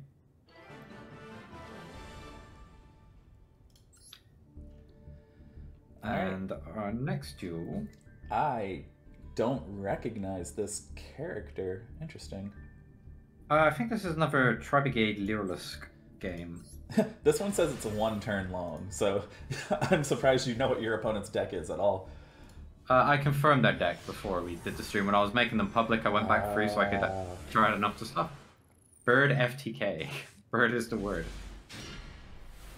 Really great going first hand here. And I think a lot of my replays show me going first. Oh yeah, this is the game where my opponent messes up, right? So opponent then chains Max C. Never do this. If you're the opponent, don't be opponent. Because now I can Ash Blossom. If you'd have just waited and then Max Seed after the chain resolve, I would not have been able to play Ash Blossom because I've just called by the Grave Debt. Oh my god. No, all you had to do is let the chain resolve, then play Max C, and my turn would have been Babushka Pass. But because he got a bit frisky with the chain, I'm now allowed to resolve my Ash Blossom. My opponent's Ash Blossom no longer resolves. And I can now full combo. And my opponent's played their whole hand out. Wow. Well, they played most of their interaction. So if you pause here, actually, there's an interesting interaction. So if you play this and they effect failure or infinite impermanence it, instead of the golem, is that you can special summon the Zubaba anytime that you control a Gagaga monster, which the onomatopoeia pretends to be. So if your opponent, even if they shut this down, this effect activation, you can still summon this one guy, and then you can make some plays off of it. But if they don't respond to it, I then get all 3 monsters in play, and I can do full combo. So you can carry on resume now at this point. Yeah. Yeah, and I think my opponent sees where this goes and concedes pretty promptly. They might let me do my whole combo before.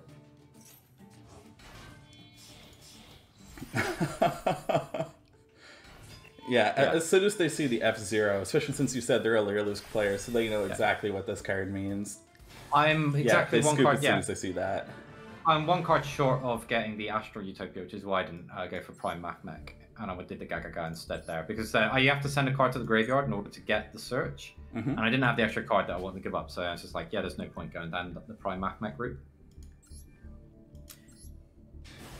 Duel number 8 is Thunder Dragons, I think.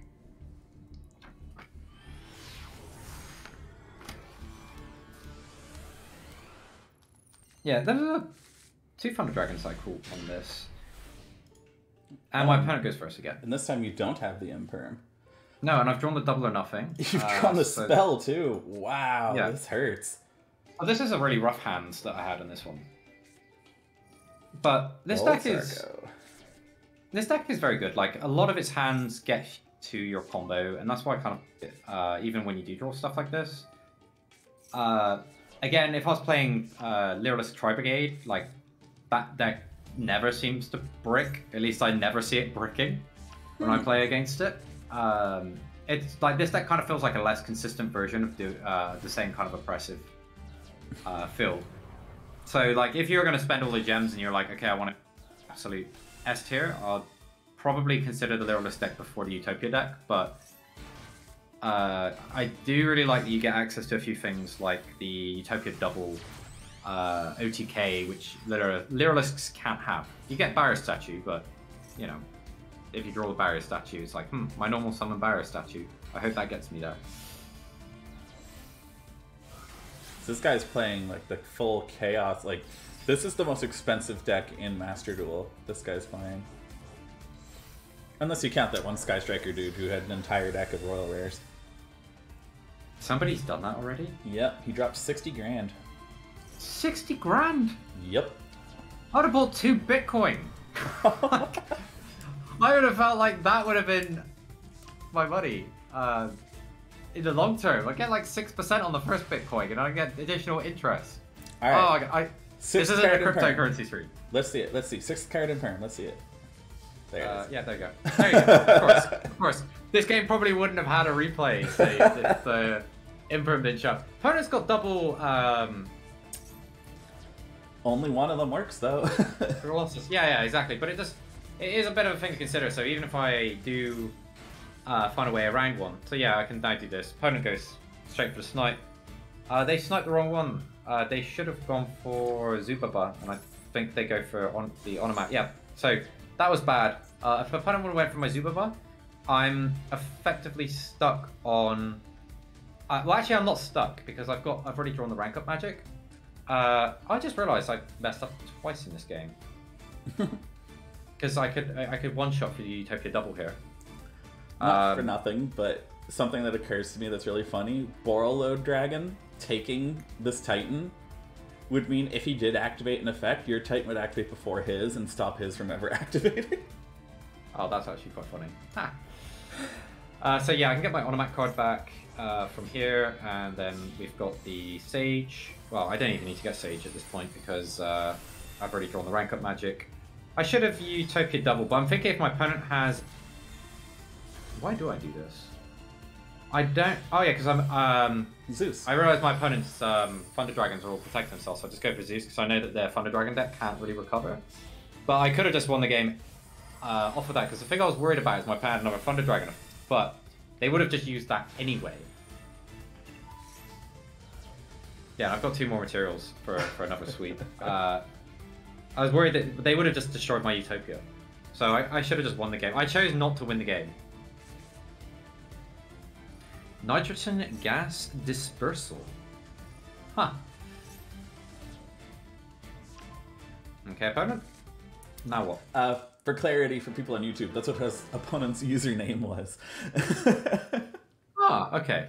Yeah, sorry, I realized the chat's not on there. Connection failed, so that means the opponent pressed Alt F4 on their keyboard to Zeus. And that, I think, is Magon, is this last replay.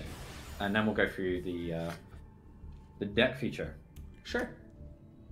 So this is opponent playing Phantom Knights, and they are going for the Rongon Mini opener, which is disgusting. Again, it's something that just shouldn't be legal, but it is, so we just play like it is. Drawn double maxi, very, very strong to opponent's opening emergency teleport, and infinite impermanence will really pull its weight in this game. Yeah. My favorite out to Rongo is Xyz Encore, but it's only good against Rongo, so... yeah, exactly. And there's people playing it, though, because they're so sick of Rongo. Like, I've seen people discarding it for their discard effects. So opponent knows that if they full combo, if I have 20 cards and can't play any of them, Maxi doesn't matter. So that's their line of thinking when they go play into the Maxi challenge. Yeah. Get Sunova. If you want to donate some money to the stream for the gems for the Mask Hero deck, we can definitely feature that. You just have to go ahead and open the credit card first and show some love.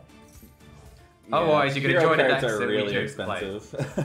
You're broke and desperate. Then I hope you enjoy some Utopia. Got stacks of Utopia this week.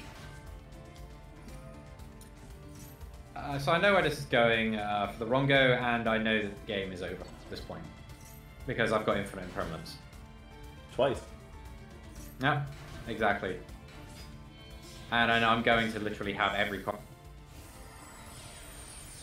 So this thing negates monsters only, and you've got Imperm. Yeah, but opponent's now gone all in for their Rongo, and they think, ah, I made it, I made it. And he's got, of course, the greedy for the Nibiru if I had it. It's just like, yeah, no, you're not having that. And then opponent gets really mad because I made them sit there and play out their whole combo. I mean, it's not like you didn't have full combo in this hand, so... Oh, no, I was going to do the same thing to my opponent. But, yeah, just opponent plays into the Maxi challenge and just gets destroyed by infinite impermanence. Good card. I just need to run to the restroom real quick. So, Dan, if you just want to talk to the chat, and then I'll introduce the deck profile. And I'm not going to engage with chat whilst we're doing the deck profile, because I'm going to cut it out for the YouTube. So before we start, after I come back, if you give me the timestamp, it'll make it a little bit easier when I'm cutting the video out later. Sure. All right, well, it's just us. How's everybody doing? I actually have a Rongo deck myself that looks nothing like the one you just saw. This one is just trying to Rongo. But obviously way too expensive to be goofing around with. Really, really easy to make any deck in Master Duel once, but making a second deck is excruciatingly difficult. Unless it's only commons and rares. Speaking of which, data miners have found that the next event that we're getting is normals and rares only event. No supers or ultras. And I'm curious what kind of decks you guys are thinking you're going to play in that.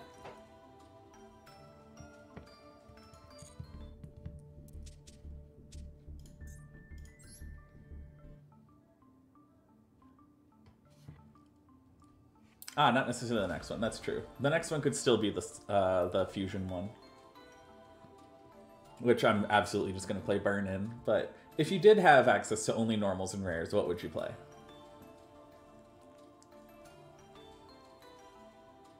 Megalith or Paleo Spiral?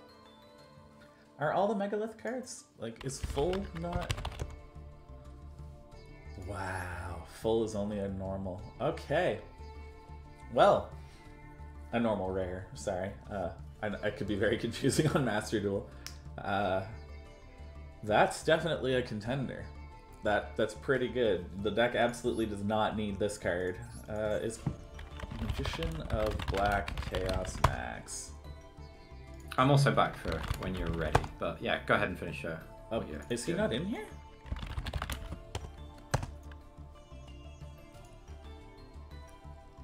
Huh. There's a card that's just not on Master Duel. Magician of Black Chaos Max is just not in the game. The level 7 ritual monster? The version of this guy, but good. Oh, right, no, I remember. Is that from the tins? Yeah. Ghost tins. Alternative red? No? Okay, let me check Obelisk. Okay, it's because of the Kazuki Takahashi artworks. None of them are in the game. Like, there's only the one artwork of Obelisk here as well. Yeah, they absolutely should be. They'll probably, if they can, I'd recommend creating a bundle for the Takahashi arts and charge a fortune for it. Like, I'm hoping there's a board for each of the Egyptian gods. There's an easy board for Yu-Gi-Oh! GX, Slifer Academy, Ra Academy, Obelisk Dorms. There's so much in the cosmetics lines, but I'm kind of hoping they update the content soon. Yeah, all the sleeves, you put them in bundles like God Bundle, GX bundles. Free my boy Shutteroid.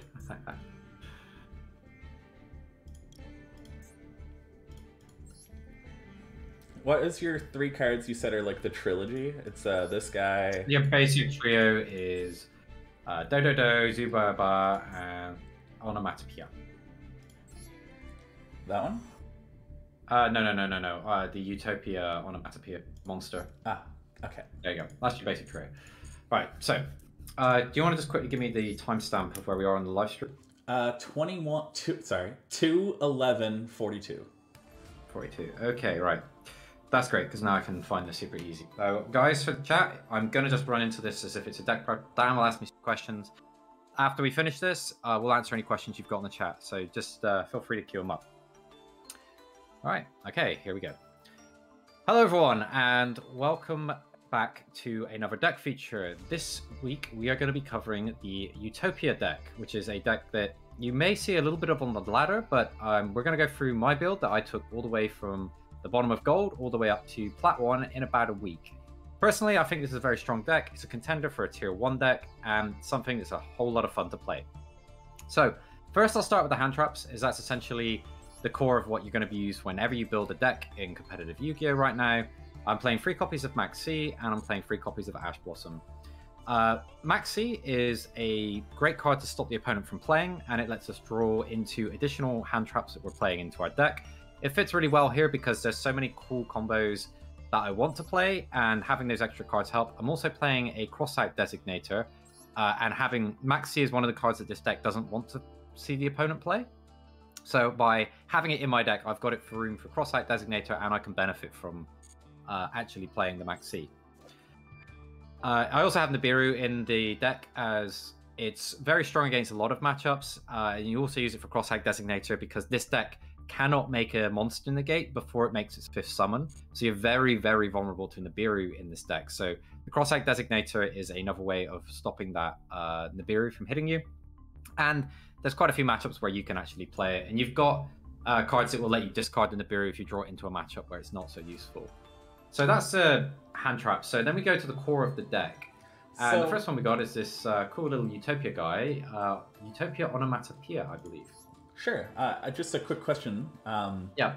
How come you play 1 Cross-Up Designator and 2 Called By if Cross-Up Designator and Nibiru is so important? So that's a good question. When I look back at what I would change about this list, I would like to fit another Cross-Eyed Designator into the deck. Originally, I didn't have the Ultra Rare Gems for another Cross-Eyed Designator, and I already had Called by the Graves crafted for my AI deck that I was playing. Sorry, my Ad-Ignister deck. Called by the Grave is also just generally very strong against a lot of different things as well. So I think it's a great card. Ultimately, to answer your question, I would go up on the Cross-Eyed Designators if I find room in this deck for things I'd want to cut. So the main monster is your normal summon. It's going to be Utopic Onomatopoeia. So this card pretends to be a Zubaba, a Gagaga, and a Dododo, which then means that all of your support cards work with this card, and then this kind of acts as like the enabler for all of your other combos for these cards. Very, very strong. You get to special summon 1 of each monster from your hand, up to 1 of each of So you get to summon from your whole hand into play, and if you get max as a chain, activate to this, all the monsters special summon at exactly the same time, so you're 1 draw. Very, very strong card, and is the normal summon of this deck. The next card in the deck list is the Zubaba. Oh wow, yeah, Zubaba Bancho Gagaga. So if you control a Zubaba or a Gagaga monster, so that's the Onomat, you can special summon this card from your hand. It's relevant in a few situations, which I'll cover a little bit later, and also when I go through the combo guide, I'll talk you through some of that stuff as well, which you'll find in the next video in this feature. So this card being able to special summon from its hand is great, because it means that if your opponent responds to your Onomat effect, you've got an option to get the extra monster into play. And then the reason that this card is so strong is once per turn, you can special summon a Go-Go-Go or Do-Do-Do monster from your graveyard, which is going to be the Utopia Onomat 90% of the time, because then that enables the next card of your basic trio, which is going to be Do-Do-Do Dwarf, Go-Go-Go-Go Glove. 3 Go Gloves, yeah, Go-Go-Go Glove. So this card says, during your main phase, you can special summon 1 Zubaba or Gagaga monster. If you control a Go-Go-Go or Do-Do-Do monster, except for this card, you can special summon it from the graveyard. So it's basically an additional material for a rank 4 monster. It banishes itself when it leaves the field, but because we're playing a bunch of Xe monsters, that never comes up. It's always going to be under an Xe monster when it leaves the field. So these 3 make up your basic trio, and combo based on the Utopia Onomatopoeia, the Zubaba Go-Go-Go Coat, and the Do-Do-Do Dwarf. They're going to essentially enable you to summon all of your Xe monsters, which you're then going to ladder in different ways to create the ideal oppressive setup, which I'll cover in the combo video. So the next card that we play as a one-off is the ZS Arm Sage. Now, this is basically, if you control a level 4 monster, you can special summon it from your hand, which then gives you an extra monster for Utopia monster. We're never activating the if this card is Xe summon effect, because if you have the ZW Unicorn into your hand, you can't actually equip it from your hand. The main reason people play this in builds is there's a ZW weapon, I think it's Tiger or something, which gives the guy, yeah, if you just search ZW, no, it's not Tiger, yeah, if you just search for the ZW card here, where is it? We're showing cards only that you own. There it is on the second. Oh, no, Lightning Blade. This is the card. Yeah, 12. Can't be sure. It's the card next to it. Actually, it's not Lightning Blade. It's the other one which is next to it. Yeah, the Tornado Bringer. That's it. Struggling to remember which one there is, but the Tornado Bringer essentially makes untargetable and gives plus 1300 attack points, which can be very strong. But this deck cannot afford to draw cards that it cannot play or do something with immediately, because you're so much focused on setting up an oppressive turn 1 field. and this ultimately got cut from my deck. So the ZS, you never use its search effect. You just use it as a special summon that you can search for from Reinforcements of the Army or from another card that I'll show you a little bit later in the deck. Next card, which is one of the most powerful turn 1 opening cards, is ZS Ascended Sage.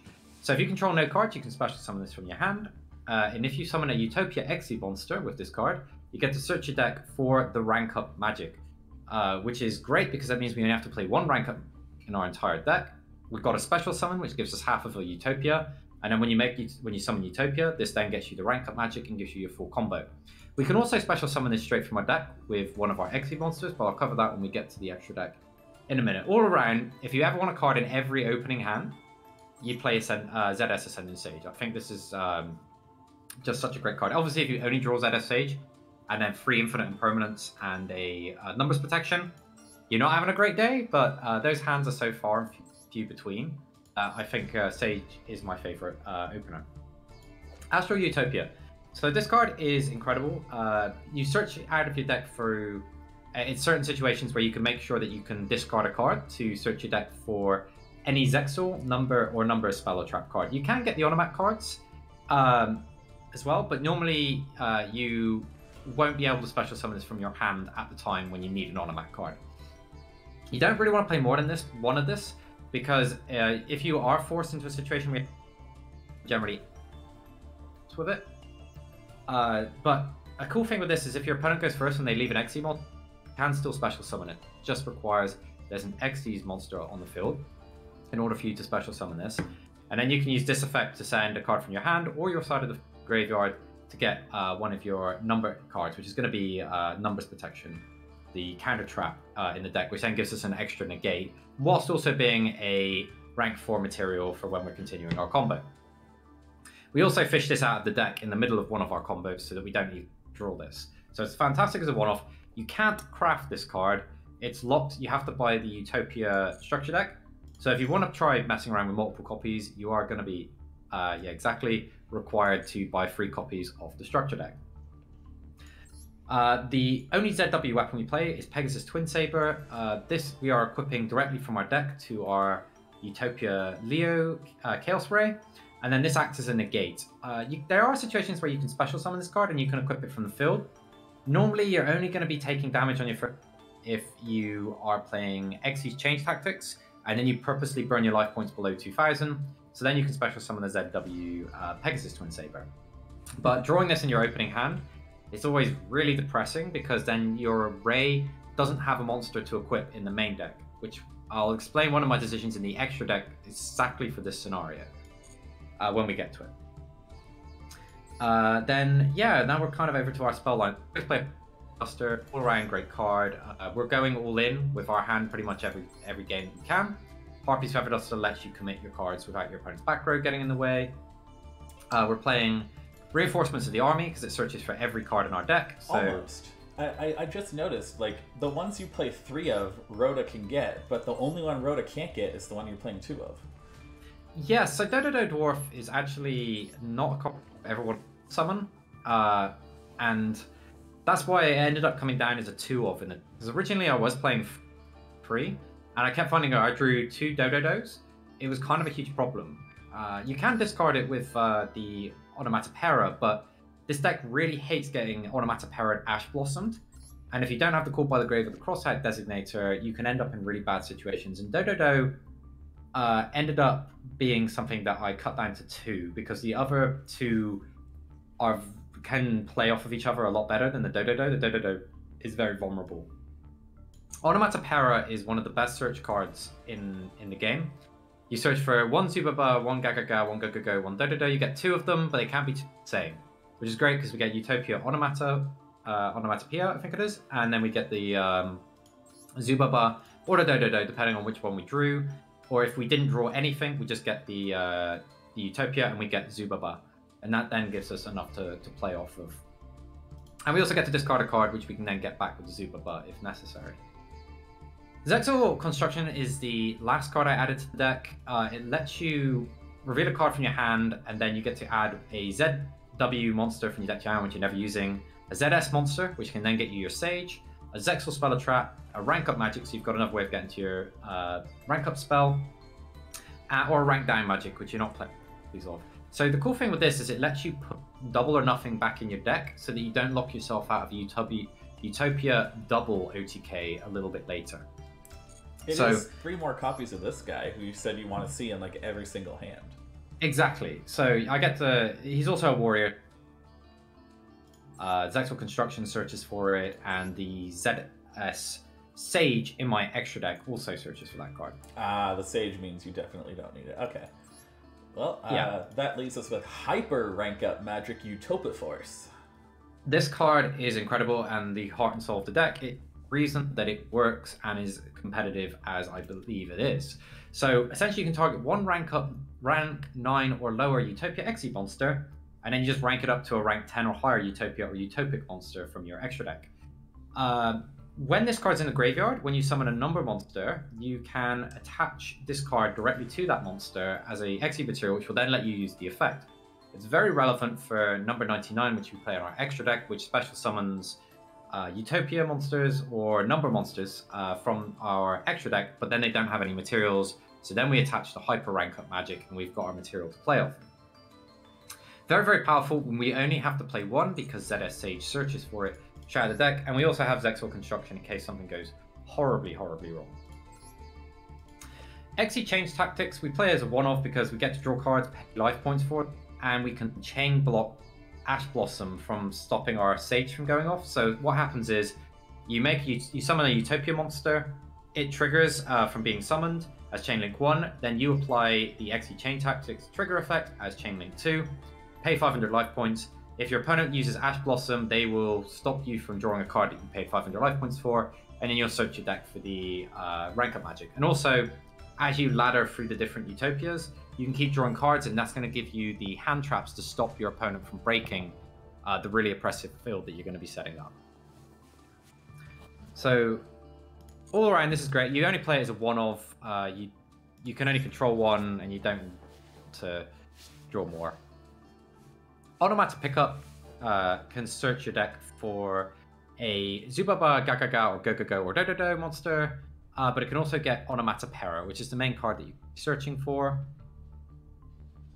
This can then get you the rest of your combo. It's a great card for fishing for Ash Blossom as well, and this is the card that you send to the graveyard with Astral Utopia because it stays in play, and then you can search for your numbers protection.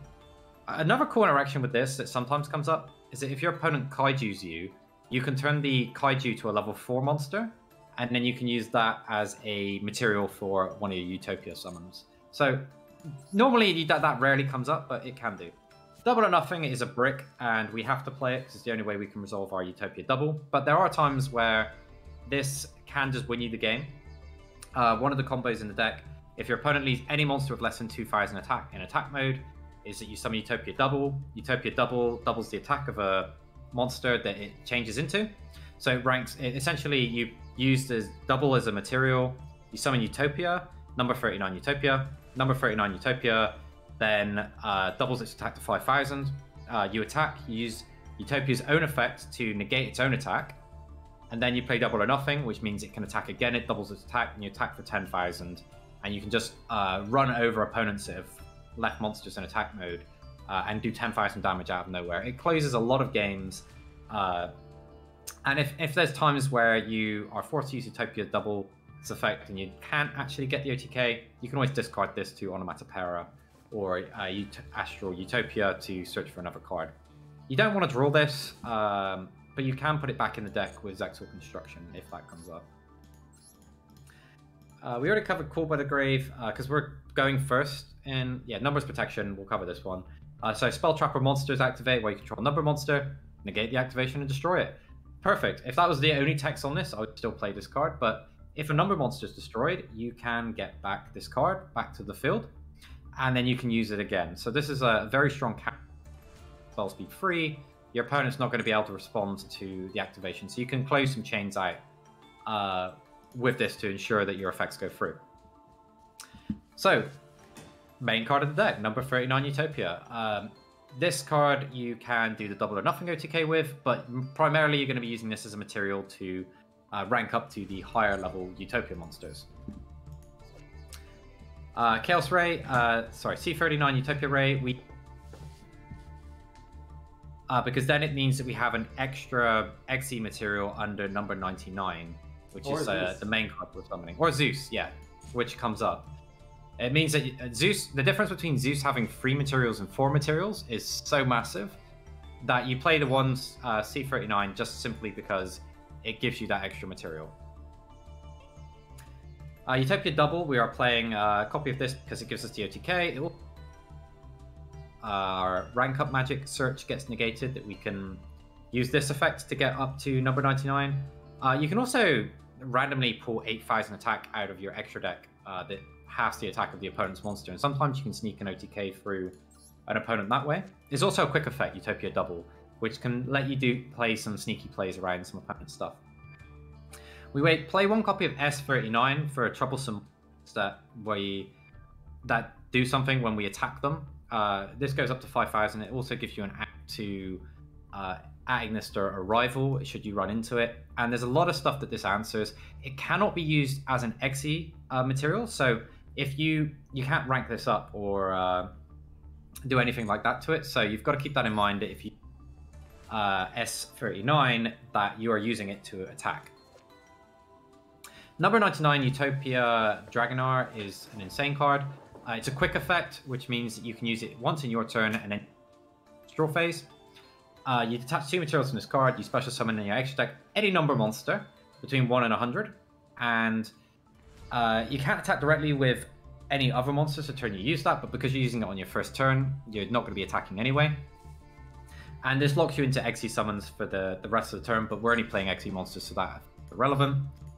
It has another effect as well, which lets you reduce the of an opponent's monster who's attacking you to 0. Every opponent forgets about this, and if they don't, it also means that you can mess with your opponent's battle phase. I had the card right in front of me and I forgot about it. Yeah, this card is the messing with the opponent's battle.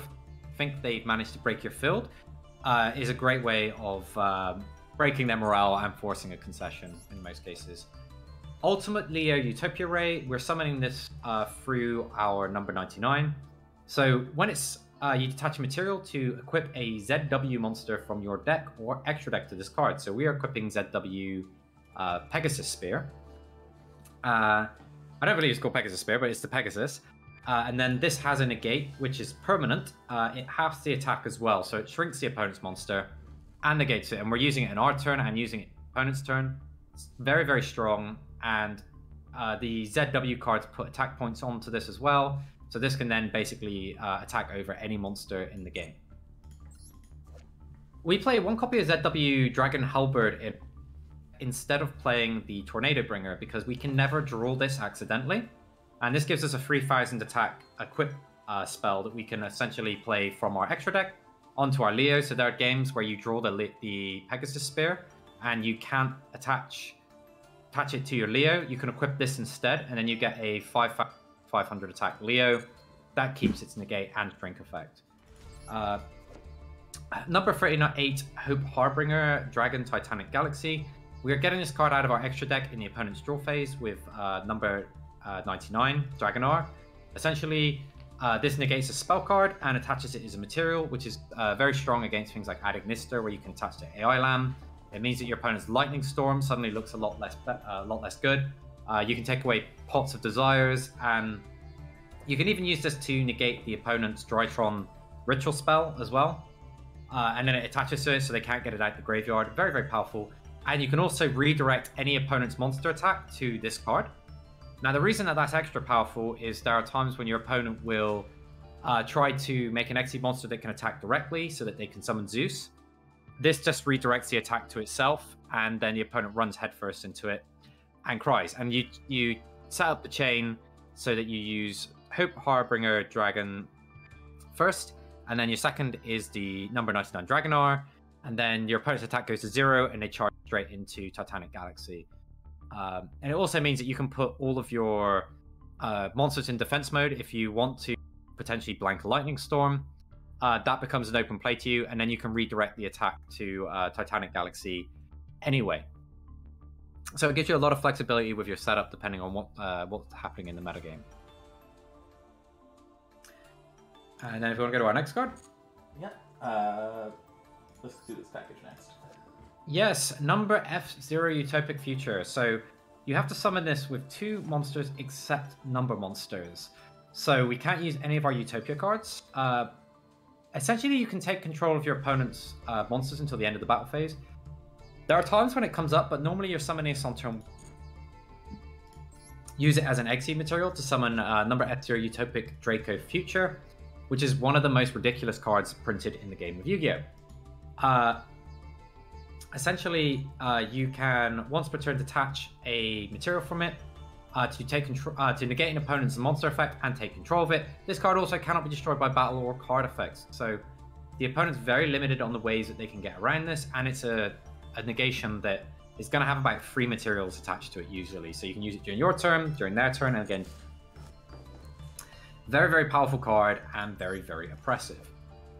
We play Gagaga Magician in our extra deck. This lets you get back an Xe monster from the graveyard, which if you get back Utopia, you can turn it to an S39. You can also bring back a monster to use for F0 as well, should you come to it. But you also get when you use this as a material, the F0 monster, Utopic Future Xe monster gains the effect where you detach 2 materials from this card, target 1 Xe monster you control, until the end of the turn, change its attack to 4,000 and negate its effects. But the reason you want to do that is Utopic Sage lets you banish it from the graveyard to protect your Utopia monsters from destruction effects. So what you can do is use the Gagaga card to detach the Sage, because normally it gets stuck under Utopia Dragon Futures. So you detach this, send it to the graveyard, and then you can protect yourself from Lightning Storm or any other destruction effects. You can protect your whole field without giving up any of your... You get like an extra interaction, in addition to like the 4 or 5 interrupts that you're going to have during your opponent's turn. And yeah, it's all around... in my original list, Gagaga was not in the deck, and as soon as I added it, I did not regret the decision at all. Utopic Sage, the main reason that you're playing this is it lets you search for your ZS Ascended Sage from your deck and special summon it, and then you can use that to get your rank up magic, and then this is also for your futures. So you're very consistently getting to that combo. We also have Prime Math Mech. So we use our basic trio after we've got ourselves a surplus. We've got essentially our Ascended Sage, and we've got the basic trio still in play. You summon Prime Math Mech Alembertian, I think that's how you say its name. You detach 3 materials from it to get any level 4 monster. It's going to get your Astral Utopia. You then special summon the Astral Utopia. You've got 2 level 4 monsters to go into a Utopia monster, which then gets your rank up spell. And then you send this and the Sage to the graveyard to make Utopic Futures. And then you, of course, get to use your Astral Utopia to get the numbers protection. So it gives you that very consistent way of getting extra negates. So you can end up on about 6-7 forms of interaction in your opponent's turn. We also play 1 copy of Divine Arsenal Zeus, because we're only allowed to play 1. But essentially, we get a lot of Xe materials on field. So usually if your opponent does anything weird, you can always use Zeus to get out of the situation. And it's got 3,000 attack, so you can generally use this and any other monsters in your deck to end the game when you get it. There's situations where I'll talk about in the combo video for some of your setups, like when you're going to summon, for example, number 41 Babushka instead of your combo, because it's going to be disadvantageous for you to go for your combo. You can summon Babushka in defense mode, and the opponent kind of gets locked out of the game unless they've got something. Switch it to attack mode, ram it into something, and then summon Zeus, and you've got access to sweeping the field. So it gives you plays if your opponent has interaction. And I think that covers every card in the deck. So Dan, do you have any question you can think? I had tons, but you answered them as we went through, so... So, I had other little ones, like what does the S stand for? Because I thought it stood for Sage until I realized that their names all were Sage, and it turns out that it stands for servers or servants, because the W is weapon. So these are Zexal servants, and these are Zexal weapons, and I thought that was pretty neat. I did not know that this card got itself back. That's really, really good. It's disgusting. I love this card. It's a whole lot of fun, and honestly, this deck is tier 1 material. stay with us in the series. Go ahead and watch the combo video and the crafting video. If you get through all of that and decide actually this is a deck for you, the crafting video at the end, if you're kind of new to the game, might be relevant to help you build this deck in the cheapest way possible. It is buildable in a free-to-play way. If you want to reduce the cost of the deck, you can cut the infinite impermanences and play Forbidden Chalices. Those are also very good because you're going first in a lot of your games. And Forbidden Chalice is only a rare, and you probably have 1 million rare crystals that you could be giving up to play this. Also, you get your sages and everything. Utopia starter deck in the store. You also get the Ray, the Halberd, and I'm trying to think, and Utopia from the structure deck. So there is a budget way of building it, but again, go ahead and watch the crafting video if you want advice on how to acquire the majority of this deck. So that's gonna wrap up this deck introduction. This introduction. How would you feel about not playing this guy and playing a second cross-edge designator? Because that's the only change I would make. I literally watched you play 9 replays and never use this card one time. Yeah, that comes up in very specific situations, but I agree with that. I would go up the extra cross-hack designator for min-max in the deck. Cross-hack designator, very, very strong card and forces your combo through, and I think that would be the cut I would make for the extra cross-hack designator. Well, alright. That covers everything I was curious about. It is just like a modern rank 4 deck, but it actually has proactive rank 4s, which have been in short supply since the dawn of the game, so that's really cool. Being able to weaponize this guy is huge. This card is one of the best cards in the entire game. Yeah, this card is one of those cards that just shouldn't have been printed. But as long as it is, you should be abused any deck you're allowed to. Where True King of All Calamities is the very fun dragon, this is the ultra fun dragon, UFD. Even though it's UDF, I'm calling him UFD. Alright, well, thanks so much for tuning into this, guys. This has been a really fun stream. We are going to cut it there. It is 5 o'clock my local time, which means it must be crazy late for you, Matt. You haven't even had daylight savings time yet. So, yeah, it's about 8 p.m. right here now. But I like the deck. I'm not going to build it because I'm like 6 huge ultra rares shy, and I'm still trying to finish my decks. But it's certainly something worth building for sure. I just got a question from Megadress before we close. Which card is Brigandine? Oh, that's the level 4 trap monster from Phantom Knights. Oh, yeah, you could play that if you cut the impermanences, I guess, over to Forbidden Chalices. You could play that card as an extender. That would then let you do some more stuff with Stage. Yeah, there is. I've seen like a mini Phantom Knight package used, and like they're trying to get to this fella. Oh, because it sweeps opponent's spells and traps. Yeah, and like stuns them for the turn. Because you can like summon it on their turn with the quick effect. Yeah, no, that makes sense. Yeah, I know it's VFD. Like you summon it on their turn with the rank up magic, and then for their whole turn they can't use card effects. Ha! Yeah, that's actually pretty good. And then on your turn you detach and duster anything they set. Like it's incredibly powerful if you can pull it off. But honestly, your deck is working as intended, and you don't need to add any more bricky gimmick cards to make it win games it was already going to win. This one's really ironed out. Like, you can definitely run all the way from rookie to gold, platinum 1 on that easy. Like, anytime you get to go first and you set up, it's so hard for the opponent to break it. And even if you go second, you can just doing your combo, your guys end up bigger than theirs, and you usually just smack them down. And then you just sit with all your negates in play. Alrighty, well, that's all the time we have for tonight, guys. But see you in 2 more weeks for another episode. Yeah, guys, so please subscribe to the channel if you're not already. If you're also watching this on YouTube, please hit that like button. Great content. You can look out for full deck features coming every other week. I'll fit in one of the deck features for one of the fun decks that we're playing on the ladder.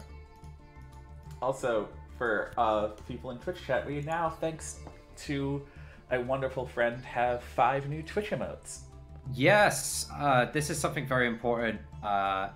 April Hooley, who was my co-host, official YCS streams for a time, did all of our emotes and also does our thumbnails for everything. Like literally, I owe so much to her for all the work that she puts in. If you're looking for any content for your own channels or that, or any artwork, I'd strongly recommend you can find a link to her Twitter in our YouTube videos, so you can get in touch directly if you want to throw any work her way. Alrighty, take care, guys. Yeah, peace out. See you next time.